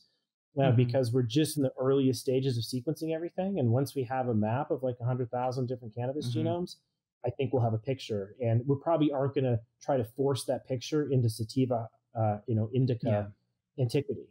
We're probably going to say, okay, the autoflowers are over here, and the genotypes that have these types of clusters are over here. And it'll be named in a coordinate system that's probably more related to large segmental duplications or deletions that are related to its diaspora around the planet. Yeah, I agree. And I think the main thing, any listeners that are banging their heads against the wall about how to talk about cannabis varieties, the main thing is to think about, like, what are you trying to communicate in the first place, and what do you care about? And that can sort of drive your vocabulary a little bit. If if you're looking at cannabis varieties and you're trying to understand chemical differences, then talking about chemotypes and stuff could be valuable as long as you understand that that's a tool for us to communicate things, not necessarily some hard coded taxonomical Religion. structure. Yeah, Yes. exactly. Yeah. And I Yeah. think that's important in science in general because it's very rare that science drives to a consensus. We want it to, Yes. Yeah. but Yep. I mean, I think they changed the definition of the kilogram last year, right? They did. Something Yeah, they is, did. yeah, Yep. so you're like, oh shit, that can change. Right. Yeah. So I thought that was like tied to some astronomical unit of the wavelength of light or something. I Yep. didn't realize Yep. it was ever going to change, but they do. And consensus. Hey, there was a consensus against marijuana for 80 years. It was pretty successful. Right. Yeah. And clearly that's in the latest stages of changing today. So yeah, I think you're right. It's about communication, and sometimes the communication that's most popular is probably technically wrong. But if your goal is to communicate, think the most amount of people that will understand what you're saying. Sometimes you just use the language that conveys that most simply. I think that's probably the case of what's happening with strain. No one likes that name because it's a microbial term. But if exactly. if you do a Google Trends on strain versus cultivar or chemovar, there's no one talking about cultivar or chemovar. Everyone's continuing to talk about strain. So if you want to effectively communicate to large audiences, sometimes you have to use those terms. The reason people put things in Latin is because it's a dead language and the language doesn't change. Yeah. And so we don't yet have chemovar or cultivar necessarily in Latin. I think cultigen might be technically a combination of an acronym of Latin terms, but I think it's all about making sure we have communication and not necessarily hard fixed religion, because if there's one thing we're going to learn in the next few years is that whatever we're saying in this podcast today will probably be partially mocked as being wrong in a few years. Yeah, I mean, there's two things that come to mind there. I mean, one is I've always been a fan of Richard Feynman and his work, particularly like as a science educator. Yeah, I love that guy. Yeah, he did a lot of great work for science education in general, much less, the physics side of stuff he worked on. But something he talked about in one of his late books called The Meaning of It All. And he talks about the problem with science education in our culture is that most lay people expect that's what science does is it produces facts. And it produces, and those facts, everyone can form a consensus around them because they're facts. They are known. They're hard, objective truths. But the reality for people that are, actively doing research and, diving into all this stuff is you realize there aren't a lot of hard facts, if any, and consensus is harder than you would expect, depending on what you're trying to get consensus over. And what Richard Feynman said is that ultimately what science does is it gets at answers to questions. It may not necessarily provide you the hard answer, but it gravitates towards the answer, and it's always moving towards that answer, even if it doesn't quite get to that very specific hard truth. But when you talk to people, like for instance, on a political stage, and you're talking about, let's say, climate change, people want to know. People want to know the facts. They don't want to know that you've got some general idea of where the science is moving towards, and they don't want to hear about probabilities and confidence intervals. They just want to know what's the state of things and what do we need to do. And so when a politician is willing to just assert solid, bold, flat claims, people resonate with that because it's a lot easier to digest than the actual muddiness of science. Yeah, no, it's very true. It's very true. It gets weaponized oftentimes. It does. I mean, my view on this is they only separated the church and the state so that they could replace the church with people in white robes versus black robes. Yeah. And now the scientists are propped up as some kind of priest that can read the code of life. Yeah. And everything that comes out of their mouth is ironclad truth, and we're going to drive politics off of that. And that's nothing could be further from the truth. What really is happening in science is we're generating questions, not answers, most of the time. Yeah, exactly. No, that's a great point. It is generally about trying to figure out what are the better questions to ask, and then that drives what research you're going to do and how you're going to approach a question. And Isaac Asimov, another writer, science educator, even though he wrote a lot of fiction, he had a paper that he wrote in response to someone criticizing a statement he made about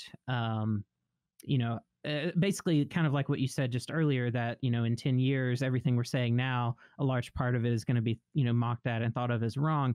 He made a statement like that, and someone said, well, if that's the case, then, does that mean that essentially a lot of things are wasted and that anything could be overturned at any time? And he was like, well, no. Like, what that means is just that our understanding gets sharper over time and it feeds off of what came before. It's not that what's going to come after is going to be totally, irrelevant and in total opposition to the science that's happening now.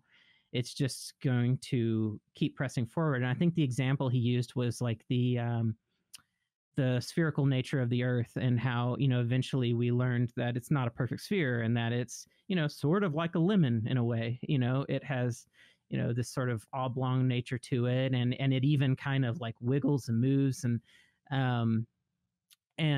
before that, it was assumed that, the earth was flat. It's not flat. You're right. Yeah. All these things. And so just pointing that, these aren't total overhauls of what came before, but they're refinements. And, it's like getting the clarity tuned up even more as things go on. I think that's important for people to understand, that, what we're saying is not that all of this is just getting thrown out, and that, a lot of scientists are essentially wasting their time, but that, we're all standing on the shoulders of everyone that's come before. And people 10 years from now are just going to have a very different set of eyes than we have now. Yeah, I mean, to me, that's probably the most compelling argument I've heard in this climate debate, is that the number of ideas that are human generated tend to be cumulative. Like there's idea bridging. And so the fact that we had twice the amount of population back when Einstein was around, or Edison, or Pasteur, right? If you did population control because you were concerned that we weren't going to be smart enough to figure out how to use things more resourcefully, you would have picked off, Einstein, or maybe Pasteur. And then where would the world be if we only had electricity and not the germ theory of disease, right? The fact that we have that we had the population we had back then, we are so much more richer and more resourceful today than we would have been if we actually choked the population back then. So I think it's a really important, it goes back to the concept of humans not necessarily being a cancer cell on the planet. We're actually part of this thing. We have to learn as much as we can about it so that we don't unwisely use the resources that we have. But ingenuity is very important. And I think the evidence is pretty clear. If you look at people's standard of living, and if you look at people's income, they tend to become more environmental as that goes up over time. A lot of the environmental damage is done due to poverty, and more people are moving out of poverty than ever before. And so we actually have a really bright future that you won't hear about in the political sphere, because that's about selling fear, that we're all going to die tomorrow from coronavirus and tsunami or something. But I think I'm very optimistic about the fact that the population is going to be fine, that I think science is going to be, it's exponentially building upon itself. And we often underestimate that fact. I mean, just now we're in the first generation of people who have access to all information knowable on their phone. Right? Like, school is now irrelevant. No one wants to say that, but it is, right? If you like to read and you're curious, you don't need school, you need your phone. And no parent wants to say that to their kid, but we didn't have that when we went to school. We had to go to centralized campuses where all the information was literally stacked on paper into libraries, so that in microfiche, so we could comb through this stuff and be near the people who are smart and who already read it. But now we can be near those people on conversations like this, and and we have all the information to bring. That's going to radically change idea generation, and it's going to radically change people's access to capital and the ability for people to grow and to invent and to become more resourceful with the limited amount of resources we have. And I think it's really exciting that cannabis is like emerging from prohibition during all of this, because we now have probably one of the most resourceful plants on the planet, where people have been restricted from being able to really adequately study it. And now the gates are open, and we can study one of the best photosynthetic organisms we have that can literally feed the world with this thing. So there's a tremendous amount of potential, I think, for solving a lot of these climate concerns people have. I think just by doing what we do so well with hemp, Yeah. learn this thing, figure out its code, figure out how to tweak it, figure out how it interacts best with the environment. And that's going to be a combination of not its genome, but also the microbes that are in the soil. Yep. And the more we can learn about that, we're probably not going to come to a consensus about what it all means. But as Feynman's saying, we're going to be pushing ourselves in the arc of being more and more efficient with what limited stuff we have here. Yeah, man. Yeah, that's such a great summary to bring this whole conversation back around.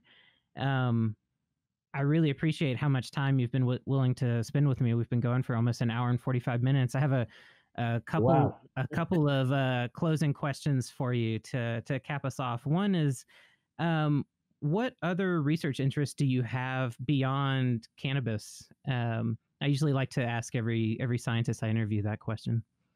So I'm really interested in other pathways that are in its neighboring plants lately. So I've been looking a lot at the and also this concept of xenohormesis that your previous guest, Kevin Spellman, will probably have a lot to say about it. But hops has a similar pathway that makes terpenes, and it makes a different set of compounds that I would probably call the analogous medicinal compounds in hops are the xanthohumol. Okay, yeah. Right? And those compounds are starting to show anti-cancer properties, much like the cannabinoids. We don't know really what receptors they hit and why, but everything that's needed to make those compounds has some homology to the cannabis genome. So it's possible the cannabis genome could be making some of those compounds as well. I don't know if it's going to need to be crossed into it or how we genetically engineer it, but it's something that it makes you turn back and look at all these other plants that we've taken for granted and start to ask, well, what are the secondary metabolites in those plants? Because the only reason we've paid so much attention to cannabis is that one of them has a really easy bioassay to tell you when you're getting something. Right. It's THC. Yep. We don't have that in hops. We might have beta-caryophyllene, which is a CB2 agonist, but you probably can't really feel that unless you're in pain and you take a lot of it. So all these other compounds that we can't really perceptually feel, we need to go back and look at because they've been the FDA system is selecting against these things. Yeah, and in many ways, the regulatory environment we have here in the United States favors largely capitalized companies that can then pay politicians to limit the regulatory space of the operators, and so the genetics tend to go through bottlenecks in those environments, and we end up having massive genetic shifts because of regulations. And so I'm somewhat fascinated about the impact of regulation on genetic drift because I think that there's genocides going on all over the place as a result of this. This 0.3% thing is going to create a massive, just like prohibition, create an enrichment for type 1 genetics and probably a depletion of a lot of type 3s. This 0.3 thing is going to have the opposite effect. It's going to end up meaning we're going to have to select a very narrow set of cultivars to move forward that are compliant with the USDA, and it's going to wipe out all types of diversity we don't know yet because those selections arguably are going to wipe out these other secondary metabolites no one's measuring. Right. No one's going to be measuring the canflavin pathways in the process of doing these selections. I mean, we have sequencing that looks at that pathway, but very few people are necessarily going to jump on that train right away. So the process of even putting in microbial regulations in place, this means plants that like and enjoy a particular microbial background are going to get eliminated from the population. Yeah. Right. Let's say you have a plant that needs trichoderma. Trichoderma is not harmful. Yet some of the regulations in some states don't have CFU language, right? Colony forming units are they don't know what the hell they're counting. They're just saying bugs, bad, right? It's really ignorant to think of microbiomes that way. So when you put that in place, all of the plants that can get through regulation then go through a genetic shift, right? Yeah. You get this selection for plants that tolerate low microbe environments. Well, those may not necessarily be the most productive plants from a secondary metabolite standpoint. No one's looking at that. They're just looking at maybe THC and CBD, but all these other flavonoids might be abolished in the practice of doing that. So I'm kind of curious at seeing where that's going. But the xanthohumol thing and the xenohormesis is just this concept that these plants are making these secondary metabolites to communicate to the things that propagate their genetics, right? So if you were to actually look at the number of cannabis cells and the number of genomes that are dividing throughout space and time, there's probably a good argument that it's winning that race compared to humans, that we are propagating more cannabis DNA right now than human DNA. Yeah. because of the nature of how big some of these plants can get, how big their genome is, the fact that they replicate every 12 weeks, and humans Right. don't replicate that quickly, means that some numbers I've drawn out suggest that the cannabis genome is actually done a remarkable job finding an ideal pollinator that likes to propagate it all over the world. And how did it do that? It did that by being able to make secondary metabolites that tap into our biochemistry to tell us that changes in the environment are coming, or what have you. So this work is all done by David Sinclair. He's the guy who does a lot of work on the fountain of youth and resveratrol and many of these compounds that are involved in that pathway. But he's got a great paper out there called Xenohermesis, and it talks about how these plants, when the environment changes, they shift the secondary metabolites they make so that the things that eat them, their mTOR pathway gets triggered, so that they start going into caloric restriction because the plant's biochemistry has changed to know that the environment is going to change, and it's going to have an impact on the amount of material that it can feed the thing that's supposed to propagate genetics. So that whole interaction space, I think, is the key to cancer. And if we can understand how those plants are signaling the metabolism of the things that propagate their seeds, we will understand cancer in a much better way, and a much more thorough understanding of cancer. Because usually cancer is a scenario of your own genome having a metabolic defect going on in the subpopulation of the cells, and that metabolism is getting triggered, and it's usually because of an acidic or a different environment, a mutation that's happened. And the things that seem to be having the most potent effect on our cellular metabolism are the vegetables and the plants and the foods that we eat. Right. And that's what we need to better understand to really understand cancer. So I kind of like that intersection of plant metabolites and cancer. It kind of touches home for us, and it's a field that I think our myopic focus at the FDA is constantly deteriorating, because they have this reductionist approach of looking at single compounds as opposed to symphonies of them. And we're at a stage now where we have the tools to look at symphonies. They just don't fit into their trials very well. Exactly. And and we need to rethink whether their trials are the right way to do medicine. I happen to think they're not. That you can get a hell of a lot more power out of a study with 100,000 to 1 million people connected via observational trials on digital equipment, like we do with peer-to-peer networks, than 5,000 or 10,000 people in a trial that is a subsampling of statistics to the point where you end up with Vioxx-like compounds that escape that process. Yeah, I mean, and not to mention the way that the clinical trial system is set up right now, it creates such a high barrier to entry to even try to get through that process, Yeah, it literally kills people, and there's no one willing to look at the seen and the unseen here. It's like, okay, the fact that a drug takes $500 million and 10 years to get through. Has anyone done a survey on the number of people that died waiting for that drug, knowing that it's available in Europe and it's available in Australia? Other countries have deemed it safe, but not here. And those people don't have the money to travel there to do it. So they sit here, they wait, and they die. Yeah. And there's people who study this, and it's a large number of people every year. The Independent Institute does a lot of work on this called, and they're FDAreview.org. It's worth reading because they go through all of the scenarios where drugs that were approved in other countries, so they pass at least other countries' criteria, and eventually passed here, but 3 or 4 years later, and they count the number of deaths that occur because of this. And no one's responsible for this. No. And you can't vote them in or out. And I think they regulate now like 25 cents of every dollar. Yeah. So this is something that is, I'm totally terrified that it's going to come into the cannabis space and somehow make the same mess of this space as it did the opiates. That being said, there's a lot of good scientists that work there that have all the right intentions, and they are trying to put genetics into all their programs. They're trying to build blockchains to track all the food. So they've got all the right vision. I just think they don't recognize that it's too big of a problem for one centralized organization to solve. And it's too prone to regulatory capture and corruption that they shouldn't set up that honeypot. They should somehow decentralize it and have competing agencies that can perhaps invent different ways of regulating, because it's certainly an important feature of a marketplace to have regulation, but not necessarily in the way that it's getting done today.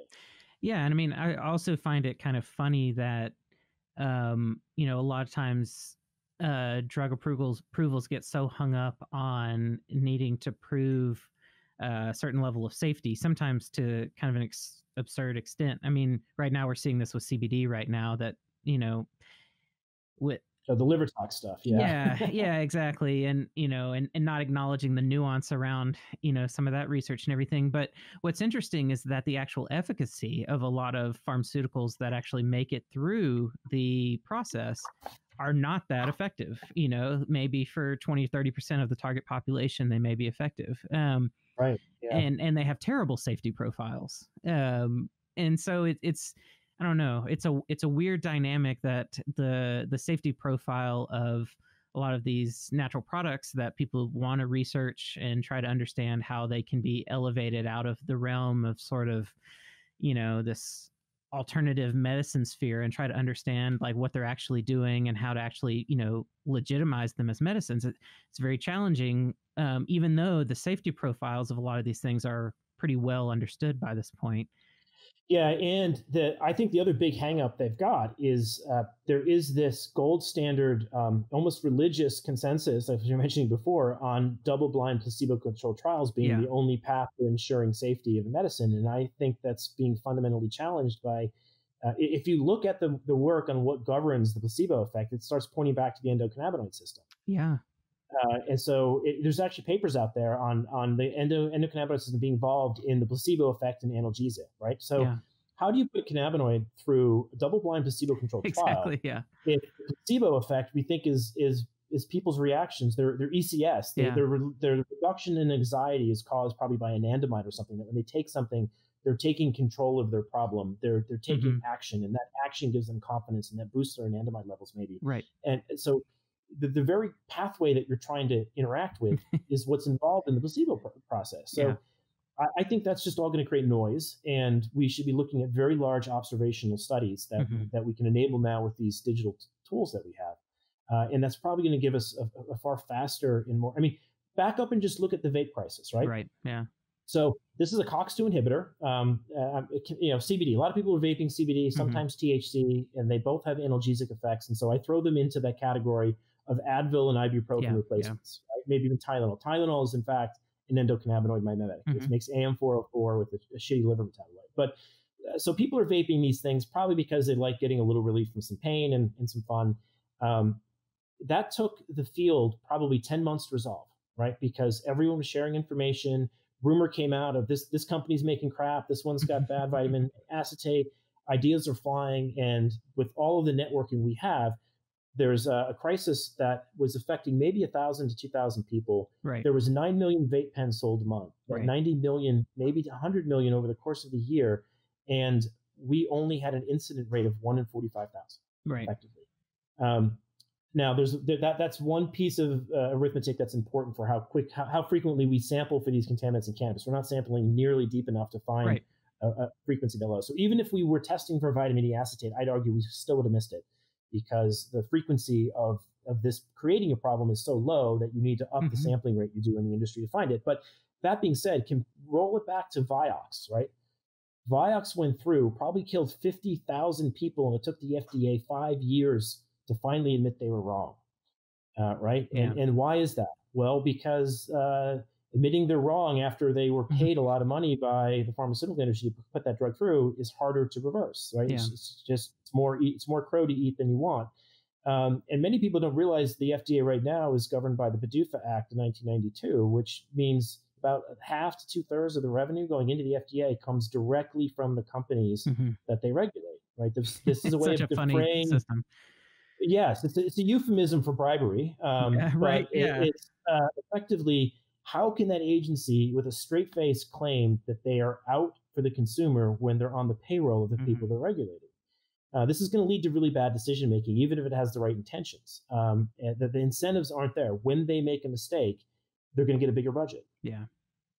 So this to me is like, we don't need this near cannabis. The cannabis hasn't killed anybody. So what is the FDA? What they've already done to cannabis, if you just look at Epidiolex, has made it 30 times more expensive. Yeah. Made it an isolate, put in a strawberry flavoring that is registered as a pesticide by the EPA, and then added in like sucralose, which like gives people seizures. Yeah, right. They made it into a worse drug and GW has to kind of unfortunately put up with this. Right. And GW is filled with people who know. Yeah. That know the extracts are more effective, but they can't get something that complicated through. I mean, they got Sativex through, but they haven't gotten it through Not in the our U.S. system. Yeah, yeah. Yeah. So And they if had it to go does, for isolate CBD. right? Yeah. I mean, Ethan Rousseau and I talked about this in our interview and a little bit off interview too. But the fact that they're struggling so much with Sativex, and that if Sativex does make it through the U.S. system, it might end up being a very different pharmaceutical altogether than what you would find in the UK or in Spain or things in Canada too. Um, and it is really interesting, and I agree. I mean, I've been following GW for pretty much since I knew about them in, I don't know, long time ago in the early 2000s or something. And I've followed the work of several of the different scientists that have come and gone that have worked with GW, and I agree. I mean, it seems like, as far as I can tell, they understand the best way to actually apply these medicines. Some of the research they've done has actually highlighted, that Oh these yeah, they've that got these some of the best extracts, data out there. yeah, Yeah, yeah. but they're having to play the same regulatory games as anyone else, and you know, it's so common, especially in the cannabis industry, for people to bash anybody that is perceived as a dastardly pharmaceutical company. And GW, Hey, they write the rules. They got to play by them. So I right? don't blame. Sometimes they write the rules when they're really big. I don't think GW's at that scale. But No, they're not, and that's something I try to remind people of. Is one, they were doing this work in other countries initially, where they were able to do things that they can't really do here, and some of the products. I mean, Sativex in particularly is actually a very impressive product when you think about it. It's not. I think there's a misconception that it's isolated THC and CBD, but it's not. it's a It's botanical a drug substance. standardized. Yeah, it's a Yeah, it's a standardized BDX. extract. Yeah, and yeah, Ethan and I were And as talking an about extract, they do actually a really good job measuring. They're measuring things that the labs are measuring. right. I think they're measuring sterols, a host of these other compounds Yes. that we're not seeing in the dispensary. So they have, with hands down, the best manufacturing process for this that there is. I don't doubt that Exactly. one bit. Yeah. But they're getting asked to point that amazing scientific engine they have in the wrong direction. Right. But tell us, what's the active? Yes. Yeah. They're all active. Right. Yeah. Yeah. Yeah. So it'll be interesting. I mean, I would love to see in the United States some process for getting herbal medicines approved as, legitimate standardized medicines. And, now we have like, what are they called, like medical foods that you can get prescriptions for that often are usually just imported from other countries. But the example I always use is like standardized ginkgo biloba extract that you can get a prescription for, and it has standardized amounts of certain chemical constituents. But it didn't go through it wasn't produced in the US, and it it's an interesting process to even get it to be allowed to be used the way it is in the United States. And it's just one of those things that I think a lot of people don't realize, that there are alternative ways of determining what is a medicine and how to give people access. And then a lot of countries do have some pretty decent ways of handling herbal medicines. And this isn't a complicated problem to figure out. It's just a bureaucratic and political problem to figure out in this country. It is. And unfortunately, I think it's that same process of politics and bureaucracy that are forcing these really odd distinctions between medicine and food. Yeah, food yeah. is medicine. And it's all chemistry. This concept of like recreational versus medicinal is, to me, is like mind-boggling that people don't recognize that if you do the recreation, you won't need the medicine. It's right. They're one and the same. It's just when you get into a chronic state of disequilibrium, you might call it medicine. Right. But yeah.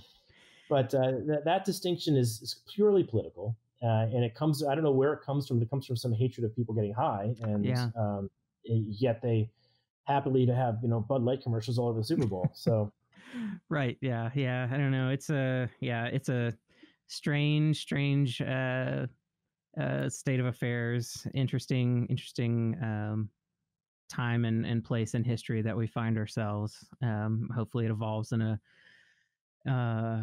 a more favorable direction in the future. Now we've already gone over 2 hours, so I'm beyond ecstatic that you've been willing to talk to me for this long. I want to give you a final platform here. Let people know how to learn more about medicinal genomics. Also, one thing we didn't even talk about, but is Cannapedia. So where people can actually explore some of the genetic data and even some chemotype data that medicinal genomics and other groups have been bringing together. So I'll just kind of give you a platform here to let any of our listeners know anything that we haven't covered and where they can find out more about your work and everything else. Yeah, so medicinal genomics, we make, in addition to doing sequencing for folks in the industry, we make a lot of tests to look for different genetics in the plant.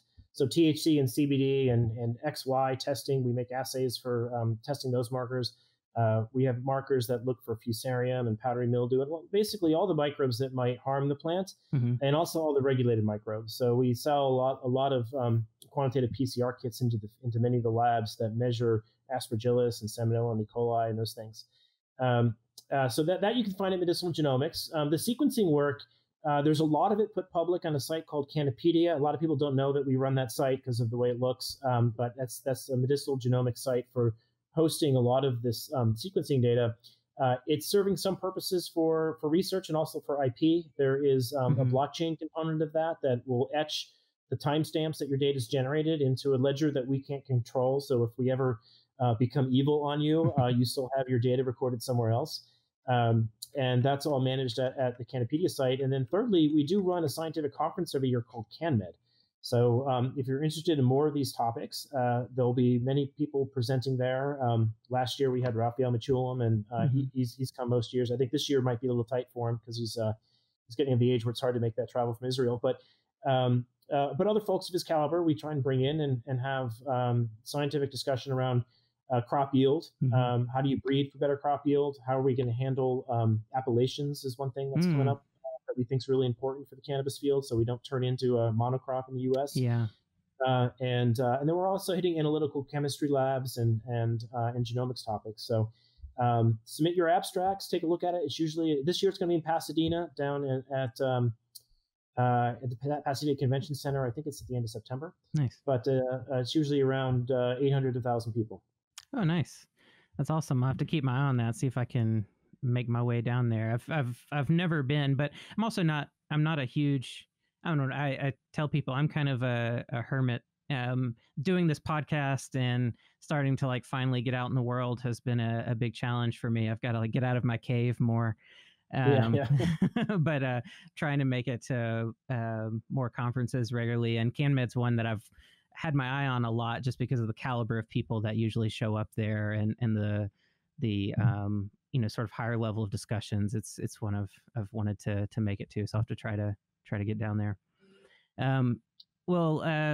Thank you so much, Kevin, for coming on and chatting about so many topics. I've really enjoyed it. Keep me updated on any big moves that you guys make, or any new publications like this preprint that you shared with me, anything like that. And if anything big comes up and you want to come back on the podcast to talk about anything specific, just let me know. I'll be happy to have you again. Absolutely, Jason. Thank you for the time, and keep up the great work. I love hearing these podcasts. I was running out of things to listen to. Now yours is on. Well, I view that as a great compliment. Thank you so much. Yeah. All right, everybody. Great. Thanks so much for tuning in and listening once again. If you want to learn more curious about cannabis, you can go to cacpodcast.com, or you can find us on social media. We're on Instagram, Facebook, and Twitter. And we also have a YouTube channel now. And when we're able to get videos of interviews, we get those on there. And I've also started doing some site reviews and book reviews and that sort of thing, or at least editing some of the video that'll come up pretty soon. So check all of that out. And as always, please tune in next time. I really appreciate it. Thanks so much. Stay curious and take it easy.